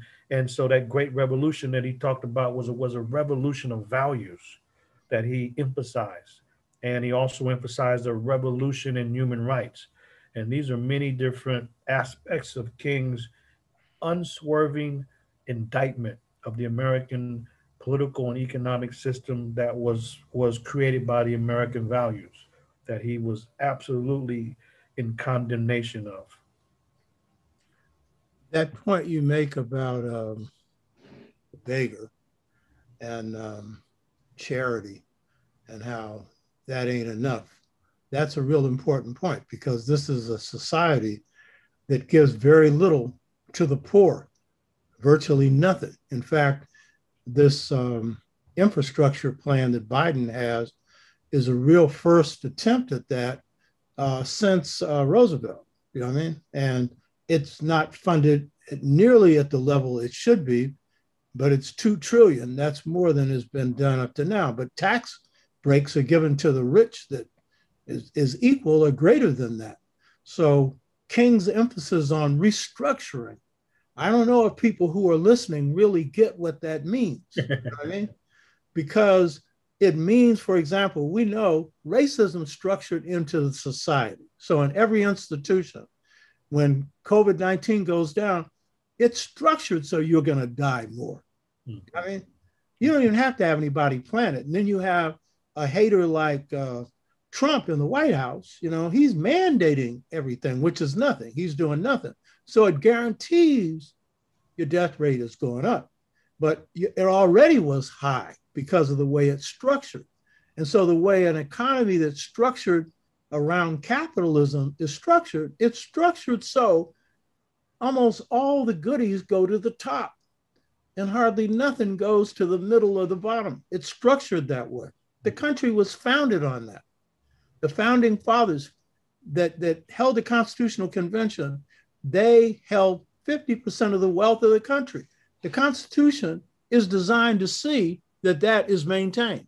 And that's also when King goes beyond the Constitution, because what the Constitution does is talk about rights. And of course, they didn't apply to us. But even what they granted to whites amounted to very little. But there's no powers. There's no power to have anything, you know, to have a job. There's no right or power to a roof over your head and a good roof over your head.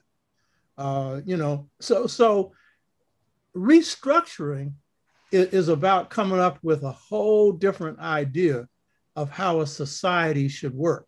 And so he was just beginning to think that, and what he was looking at is basically Western models. But there's the African model. And that's the African model that we couldn't practice full blown here, which is communal, sharing the air, land, and water. We couldn't practice it fully because of private property. But we did in terms of ethos, that is looking out for each other, sharing. You know what I mean? That's how we survived.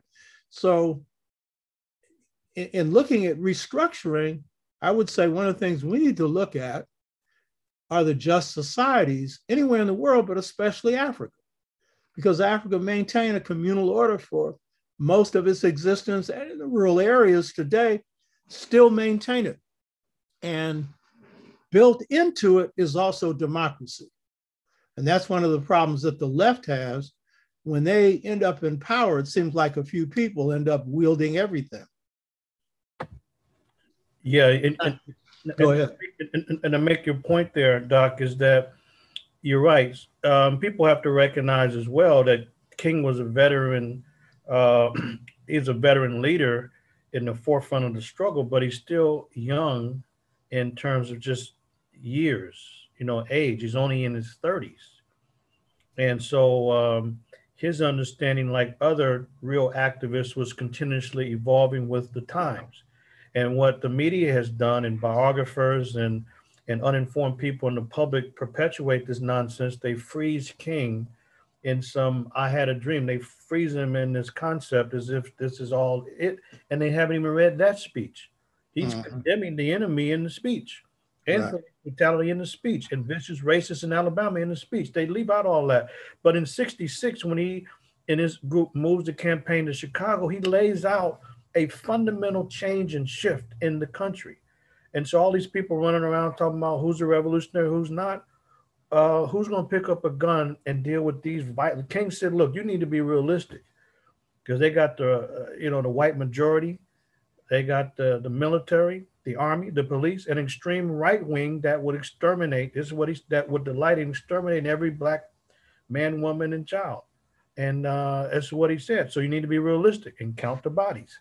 But for him, we're going to solve the problem.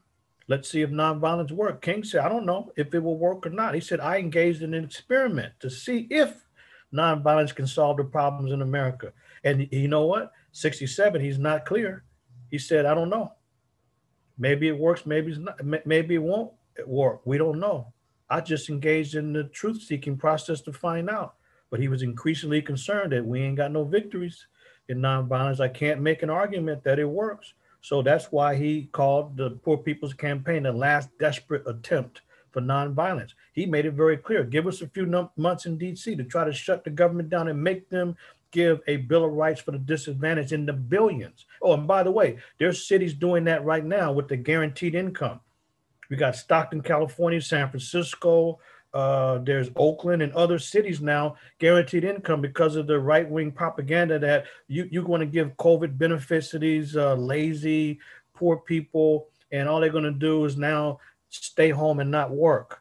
And people said, no, that's not the issue at all. The structure itself puts people in poverty, and these guaranteed income, it'd be like, so it depends on the program, 6 months guaranteed income. In other words, $500 for 6 months or $1,000 for you, whatever it is in the different cities. Do what you want to with the money, no stipulations. And they found, like in Stockton, California, found that the people use that money in a way that's very constructive. Some just need it. Look, don't give us food stamps. That's not the issue. Some cases we just need to get our car fixed to be able to go to job interviews. In some cases, I just need a babysitter. That's it. So I can work. And they found that these people were far more productive in being able to get more jobs at a higher rate, or jobs that are paying more than those that didn't get the guaranteed income. King had been arguing that for years, but in Chicago, he lays out the whole infrastructure that needs to be changed, from education to real estate, banks and mortgage, slum. He condemned slum lords, as he called them. He talked, of course, about the police, the federal housing agencies. He goes through a whole list of federal government, the city government, the whole political system. There's nothing that King is not indicting and criticizing. In January of 1966, when he begins to deal with what he called the basic issue of human rights. And to not know that means that people are uninformed, and they can then try to lock King into some phony position that he does not hold. All they had to do is read what he said, what he wrote, and read his last book. Where do we go from here? Chaos or Community, to see that there's a comprehensive approach to dealing with a radical restructuring of the country. And so Malcolm agreed with that. Every progressive person agreed with it, and nobody. You were emphasizing this last a couple of weeks ago. Nobody had all the answers. It's a dynamic, fluid situation. It's an ebb and flow. Yes, there's a civil rights and human rights movement, but then there's the counter conservative movement as well. It's not like we're just moving forward without opposition. So it's dynamic.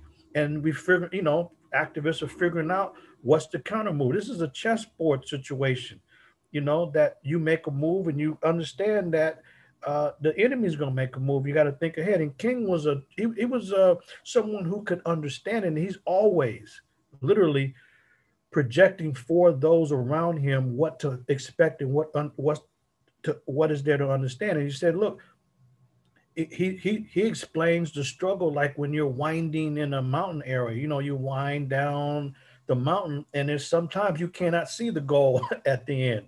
as you're winding down. And he's explaining to him that don't be discouraged. Our course is a good one, but his condemnation did not sway of every aspect of the society. And somebody attempt to find a speech by King where he's not condemning the dirty white supremacists. He always condemns them. He says that racism is as native to America as the pine trees, the sagebrush, and the buffalo grass. Is so embedded in the American system that it lightly burdens the conscience. He's Mhm. always condemning these people, and he's unswerving in doing so. So that's that's what I wanted to share to really enhance the point that you were just making. Why do you consider it more important to focus on King's death day than his birthday? Yeah, that's one of the critical ones. I think Christians could understand it. They look at Jesus's, Jesus was hung on the cross, or some text says hung in a tree, but he is crucified, and the Christians focus on that in order to really emphasize the importance of Jesus's life. So his death day is more important than Jesus's birthday. The same with King. There's nothing unusual about a young black boy being born in Atlanta in 1929. There's nothing unusual about that. There's nothing threatening, nothing necessarily important.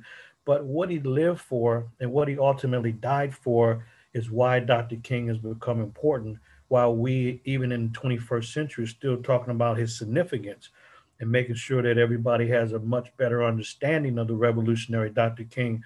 So it's his principled life that he lived, the life of a man who was committed to a mission that was bigger than him.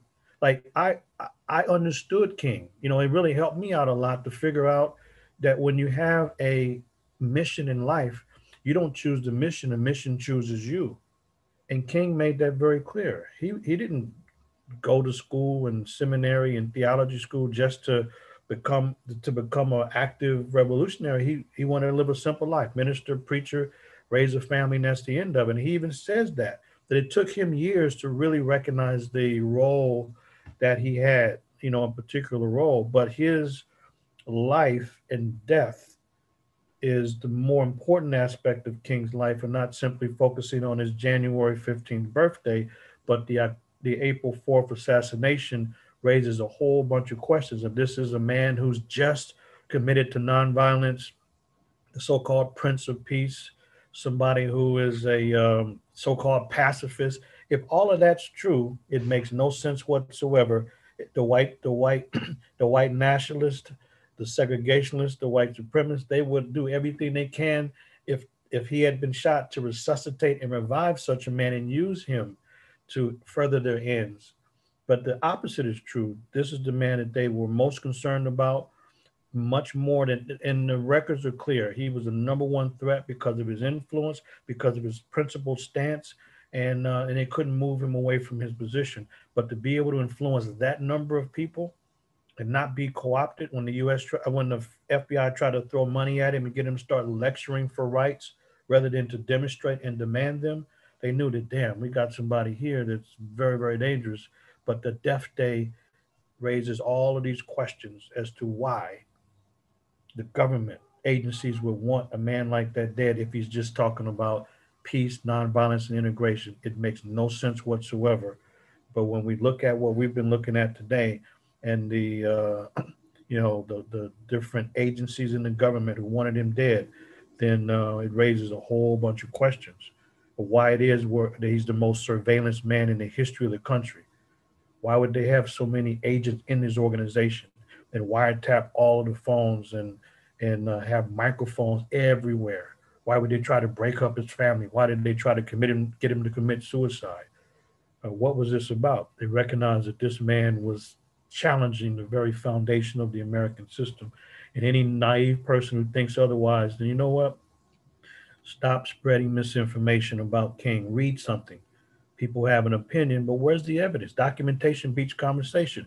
And what I decided to do, Doc. The reason why I decided to do the primary work on King, I recognized that nearly everybody would have an opinion about King, and I didn't want to be just talking like most people about things that they don't know nothing about other than what they heard or some Mickey Mouse source online that they might have read, from Mrs. Johnson's kindergarten class commenting on it.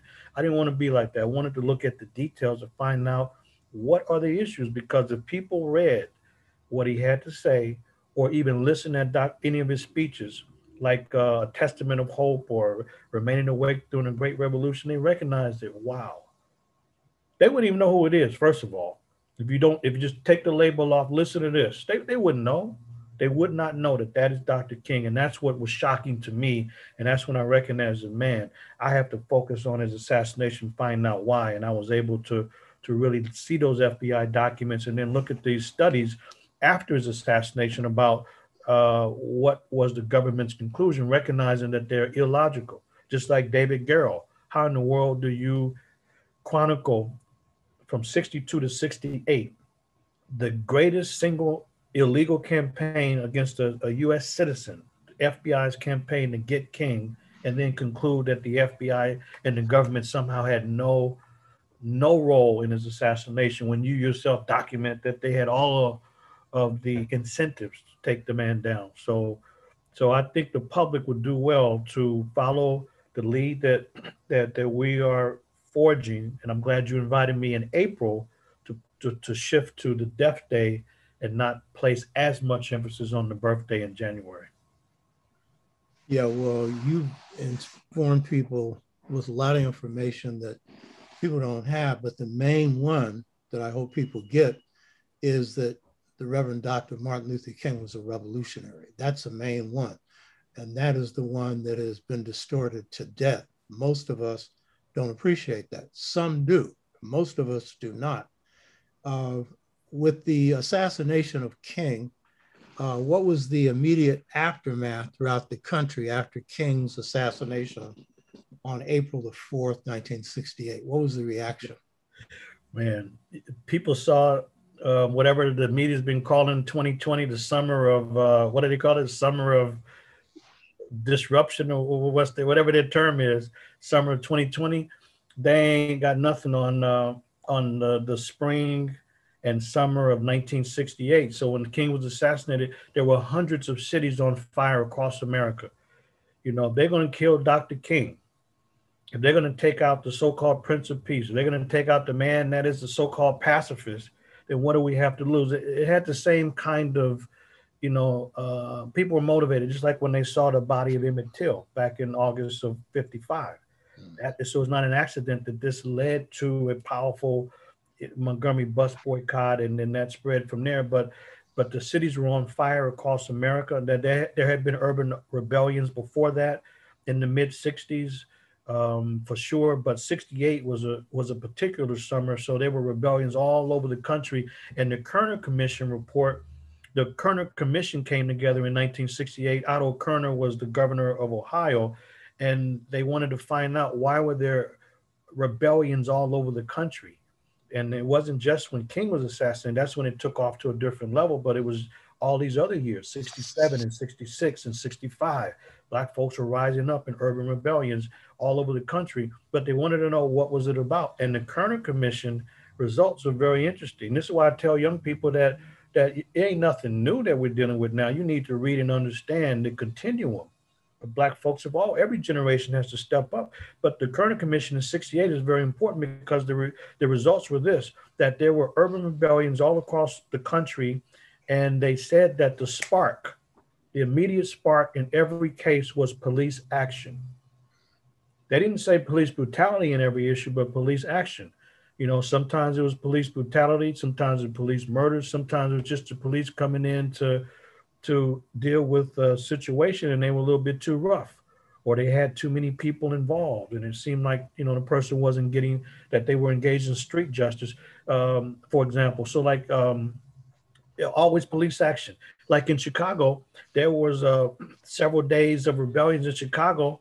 And because the young people in the summer, they turned on the fire hydrant, because they didn't have any swimming pools. The community had been arguing for swimming pools for years. Chicago gets hot.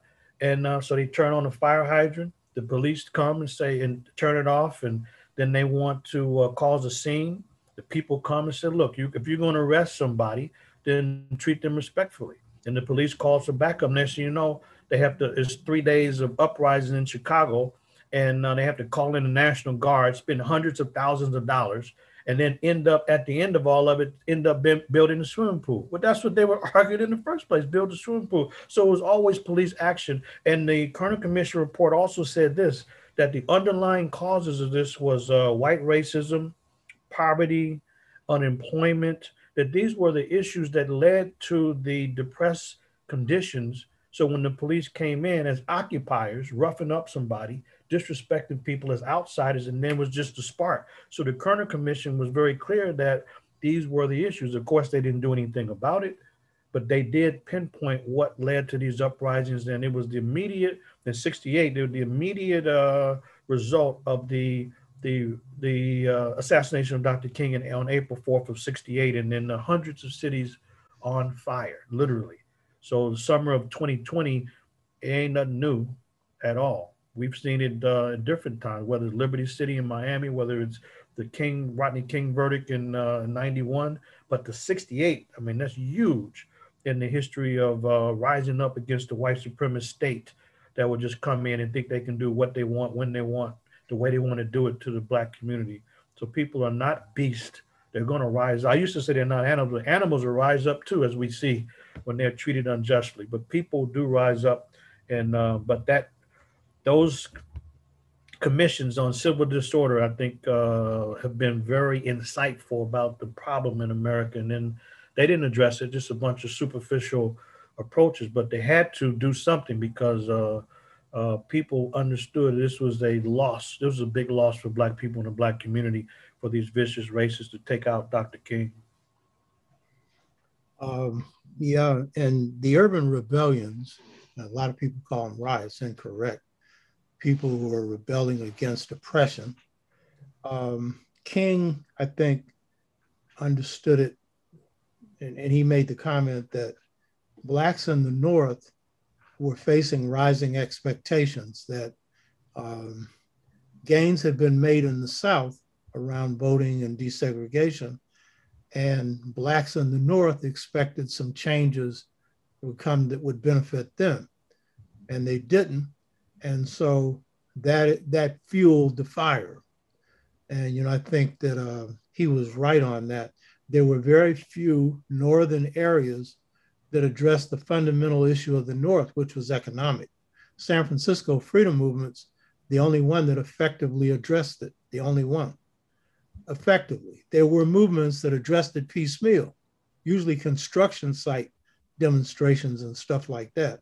So yeah, that was the people making a loud and clear statement. We're frozen out. Got us locked in these areas where there's nothing, literally nothing. And so they were fighting back. And as you point out, always police violence, which is the same thing now that's spurring the movements right now. So as we wrap up, any final things you want to say about what you see as King's legacy in terms of the example, the programmatic thrust, his organizational approach, his ethical commitment that has any application to today? What are a few things that you would sum up that we can draw from King's life that's applicable to today? Yeah, I think that's the critical part of it, because what happens is that every January 15th or thereabout, that Monday close to his holiday, people will talk about that the goal is to live the dream. Well, what dream? They came to find, what dream are you talking about? So it's superficial, it's abstract, and there's nothing to move on. But King does lay out a plan. He lays out a plan in his book, Where Do We Go From Here? He deals with all of these important arenas. How do you deal with the grinding poverty in America? How do you deal with this class issue, which is a tremendous rift between the extreme rich and the poor? He addresses that there has to be a restructuring. He says there should be guaranteed income, guaranteed jobs, and that this should be in the billions. Anybody that can work should be allowed to work. And so this guaranteed income now, as I mentioned earlier, this is what's being done now to show that this does help people. And so King laid that out. He mentions strengthening labor unions and having relationships with labor unions. He mentions he has a whole section on Black Power, and what how Black Power, or the power for given the Black people in the communities, needs to operate in the labor arena, the economic arena, the political arena. And that's when he's working with Native American activists. He's working with uh, the Chicano movement activists. On his last birthday, he met with Cesar Chavez and others to strategize as they were talking about the Poor People's Campaign, and really to create jobs and, as he would say, an economic floor for the different groups of people. He also said that the problem is that there was not a good approach and an honest approach to deal with poverty. He said there's a war in Vietnam where the U.S. is spending hundreds of millions of dollars to go kill people abroad. He says a war abroad, but not even a good skirmish against poverty in the U.S. And she said, this is hypocritical. You talk about military advisors abroad, he's spending all his time and resources, but there's no resources in these depressed communities, ghettos, and the teeming ghettos, as he explained it.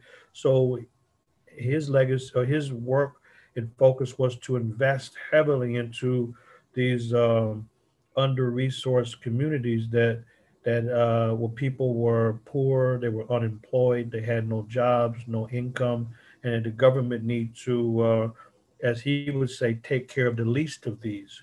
So for him, it is to address every aspect of the corruption and the criminality and the white supremacy that he condemned, from the job market, housing market, police, local government, federal government. There's no aspect that King does not criticize.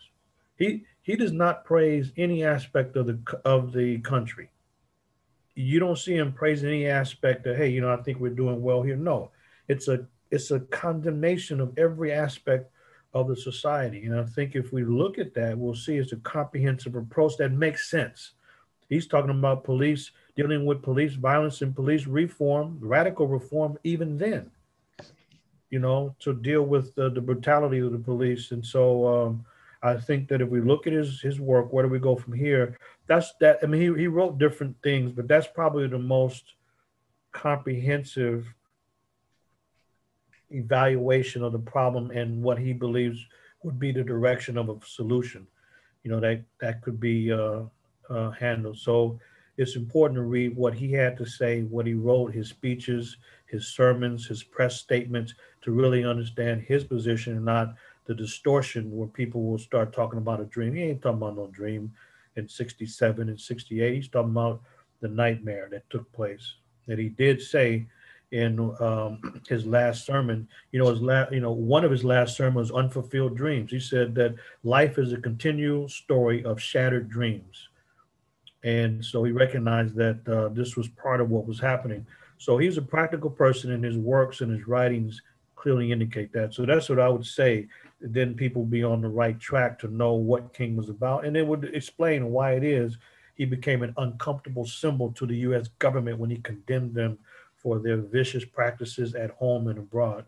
And so that's what I would say is his legacy, and that has now been distorted because people don't know what it is. And so it's easy to talk about a dream today because they thought that's what he was about, when that's not about. And I just, one other thing to show you the distortions and what we have to guard against is that I remember in Baltimore when I was there, right around the time I was working on my primary research with Dr. King, one of the teachers at one of the schools said they had a project. All of the third graders were to draw a picture of Dr. King, and one of the young girls drew a picture of Dr. King lying in bed. He said, "Baby, why did you draw a picture of him lying in bed?" So she said, "Well, he had a dream, so I thought he must have been asleep." I said, "Wow, here you got one of the greatest activists in the 20th century being reduced to nothing more than a dreamer." And that third grader clearly understands how his legacy has been presented. So we have to take his legacy back by shifting from the birthday to the death day and all of the work that led to his assassination. And we will be stunned if we really look at the king, the man, and not continue to allow people to present kingdom myth. So that's what I would say. Right on. Just a few final things, and then we'll get to a few of the questions that people have raised or comments that they've raised. As you said, if King was living now, I'm 81, he'd be 91, was 10 years older than me. He would have some ideas that would have developed over a fair amount of time. And so one of the things that's happened with this election is that, as I pointed out in one of the shows, Blacks led the coalition that put Trump out of the White House and preparing him possibly for the jailhouse and put Biden in. Now, Biden has been someone that has not been pursuing a Black agenda. I mean, he played a big role in so-called criminal justice reform that put a whole lot of Blacks in prison. And he did a lot of other things that are far from right. But the fact is, he's now put in a position where his base has put pressure on him. And so as a result, you have this infrastructure bill. You just had the bill that was passed for nearly $2 billion, 1.9, that went to a lot of people who are poor, you know. And while it's not enough, and you can criticize every piece of it, and I do, it's more than has been done before. And it's because of the pressure that's come from the grassroots. It's come from the movements that occurred last summer around George Floyd, Breonna Taylor, and many others. And it's come from COVID-19 and the anger and frustration people have on that, and the role that Trump played and the rising death rates and everything else. But the key point that I'm making here is that there are a lot of provisions inside of this infrastructure bill that Blacks need to be pushing, assuming that this gets through the Senate, to see that it goes into Black communities that benefit Black businesses, for one thing. Money that goes into low and moderate income housing, for another thing.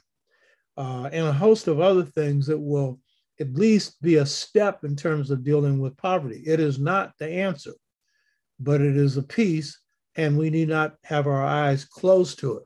And I think the fact that he put forward some environmental proposals is important. And what Black communities need to be pushing for is the ending of fossil fuels, the use of fossil fuels, knocking it out, coal and everything else, which is heating up the climate and will make this planet uninhabitable in a very short period of time. So his proposals on environment is far from what's needed. But at least he's addressing it.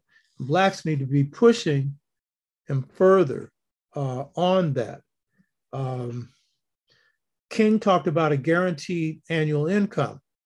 That's something that should be put on the agenda, which means that if you're making $30,000 a year, the government should be providing the money to make up the difference, so you make $60,000 or $70,000 a year. Depending on what part of the country you live in, $60,000 or $70,000 isn't hardly enough if that's the income of a whole family, particularly on the West Coast. But the poor are living on $15,000, $20,000 a year for those who have jobs. So this is not radical transformation, but these are reforms that if you're hungry and going to bed and you don't have anything to eat, those things really matter. And so while there's a long-term agenda of restructuring and transformation, got to be a short-term agenda for dealing with people's livelihood right now. Biden right now has a proposal to tax the rich to pay for his infrastructure. And what he's doing is raising the tax rate back up to what it was on the rich before Trump got in. And that's fine, but they need to be a bigger tax on the rich. Remember, until Reagan got in office, there was a 90% tax on the wealthy who had a certain amount of income, 90%. And Reagan brought it down to the 30s, and now you got it in the 20s. And a lot of corporations aren't paying anything.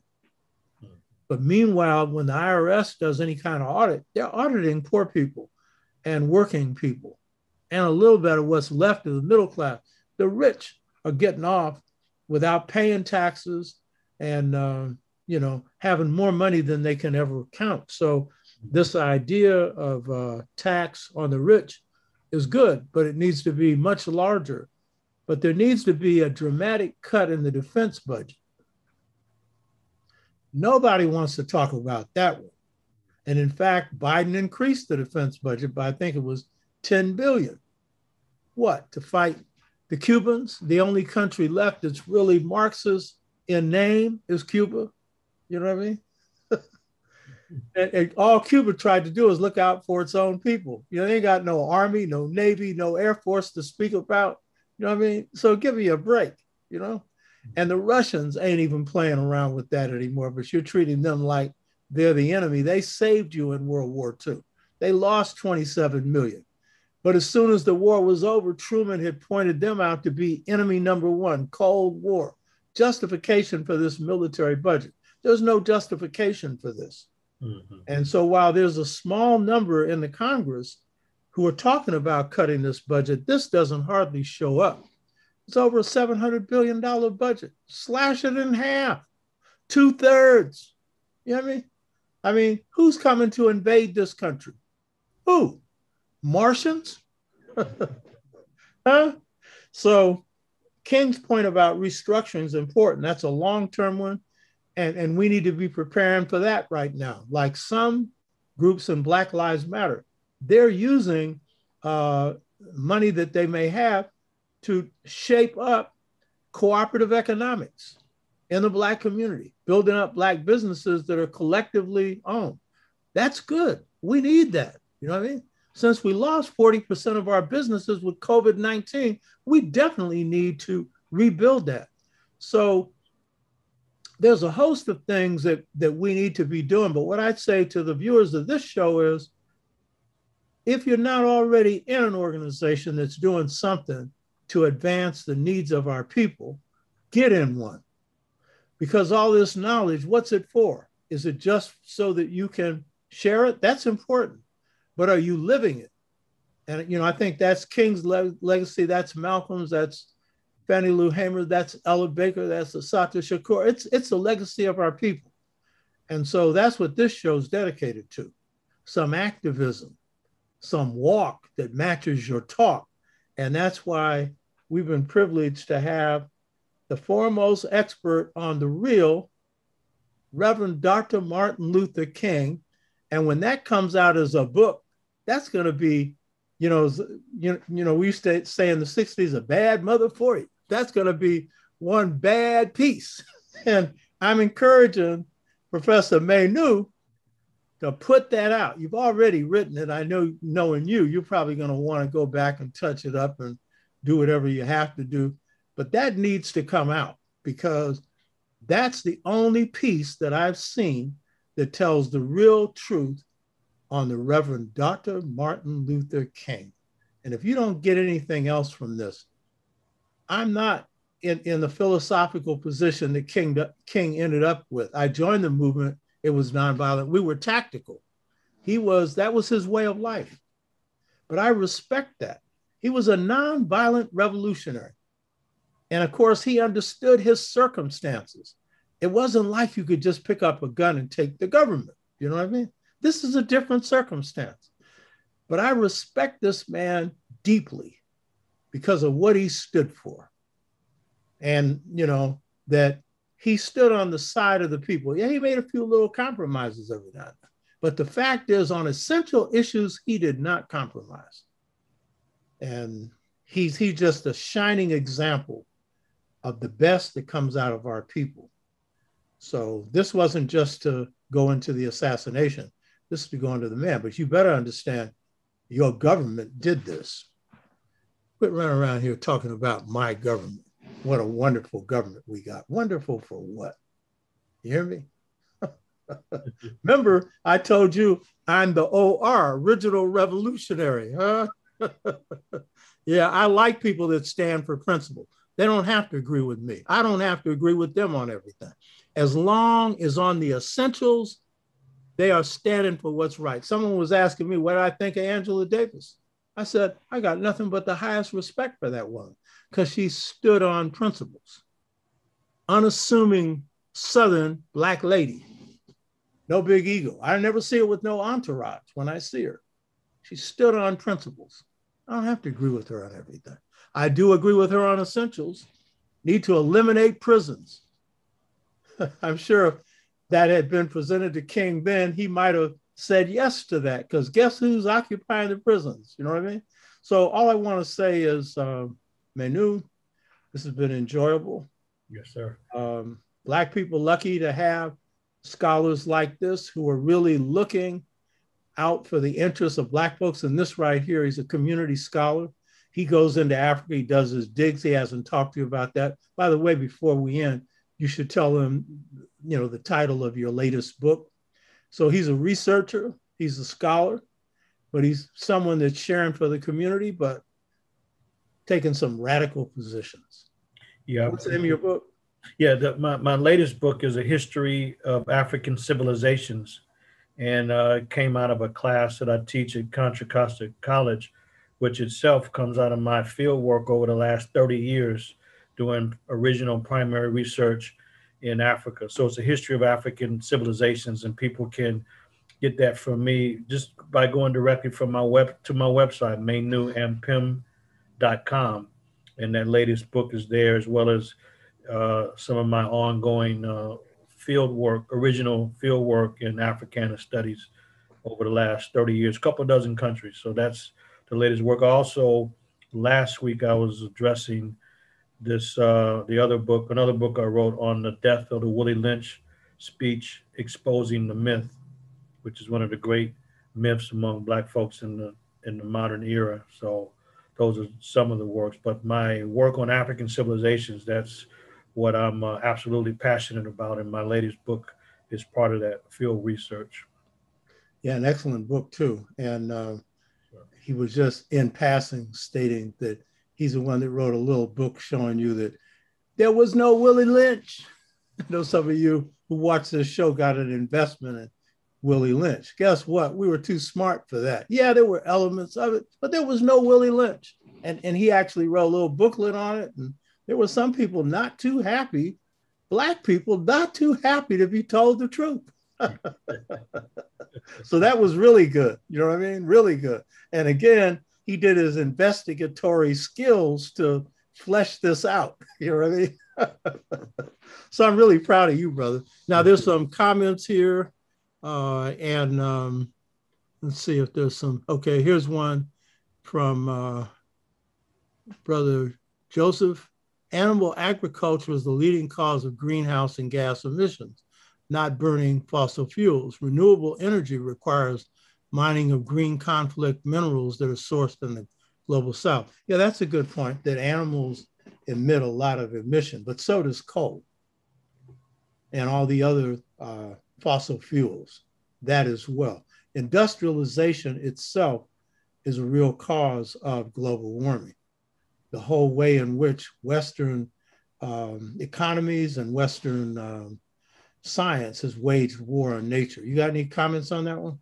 Well, we have, I organized a Save Nubia project, which is kind of a equivalent issue to this because, dealing with building dams has been very destructive. So to create electricity, rather than using nature, rather than using solar energy or wind turbine or micro hydro to create electricity, but to use and build large dams is very destructive. It's destructive to the ecology. It's destructive to local displaced communities, and it's destructive to archaeological sites.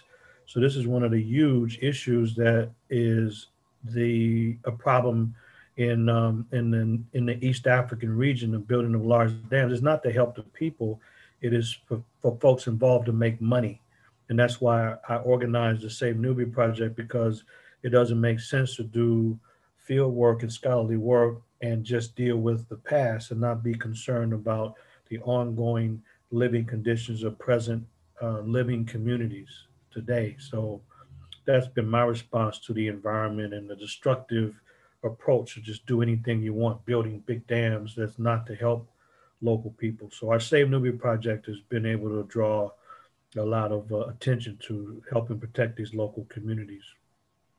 Yeah, you know, it's interesting in Medu Neter, or the language of ancient Kemet, dams were considered an offense, something that was wrong, because they understood that what it would do, you know, the damage that it would do to nature. I know the Aswan Dam in Egypt brought on a plague of rats. It ended this whole area in which the Aswan Dam worked, of the flooding that would occur naturally every year of the Nile, leaving a rich black alluvial land that would, you know, reinvigorate the earth. And instead, it led to all the rest of this stuff. So that's a very, very important point. Um, there's Brother Joseph Darashini. Biden is ramping up his genocide against Black Americans. He just passed a crime bill that will target Black people. He just gave millions to illegals and Native Americans. What are you talking about? Um, yeah. Um, I'll have to go read his crime bill. I haven't seen it. Um, and I don't see anything wrong with giving money to Native Americans or people of color. I think there's something wrong when you are throwing out um, large numbers of people of color, including Haitians. Afro-Haitians have been removed from this country under the Biden administration with no checks on it. So if it's true that he's got a crime bill, then we need to oppose it if it's one that's working against us. Sun Temple, Martin Luther King also said to Harry Belafonte that we're integrating into a burning house. Want to make a comment on that one? Yeah, exactly. Well, he said that we don't want to integrate into a burning house. Right. So he's criticizing the old former focus on integration. That's his point, is that it's illogical to integrate into a burning house. This is Dr. King's position, that the house is burning, the house is corrupt, and that's not what we're focusing on. So that's his position. And Harry Belafonte, of course, the great uh, the musician and singer, was one of those handful of famous musicians that used their notoriety to have concerts to raise money for the movement. And Mm. so, yeah, he was there and did made a great impact. Yeah, true. See if there's anything else. Okay. Um, Lao Tzu had a question, Professor Menu Ampim. What's your assessment of the book Codename Zorro? With Dick Gregory and Mark Lane, I thought it was a good book, because they go on the inside to deal with the FBI's perspective on King and their motivation for orchestrating and to really target King. So that book, that's one of the many books that I did use in the 80s when I was working on my work on Dr. King. And Codename Zorro, the name in Spanish means fox. And they, under Hoover, believed that King was dishonest like a fox. And so they had no respect for King. And that's why they gave him that title. But the book itself is very well done because it definitely documents the inside criminal behavior of the FBI led by Hoover. And the viewers should also know that the FBI's criminality is well documented. That J. Edgar Hoover was not only concerned about King, but he was concerned about John and Robert Kennedy, and he went beyond just basic surveillance. J. Edgar Hoover was a nasty guy who wanted to know all about their sexual and bedroom activities. So it's a strange person. He's the head of the chief law enforcement agency. He's the head of that, and yet he's breaking all of the laws.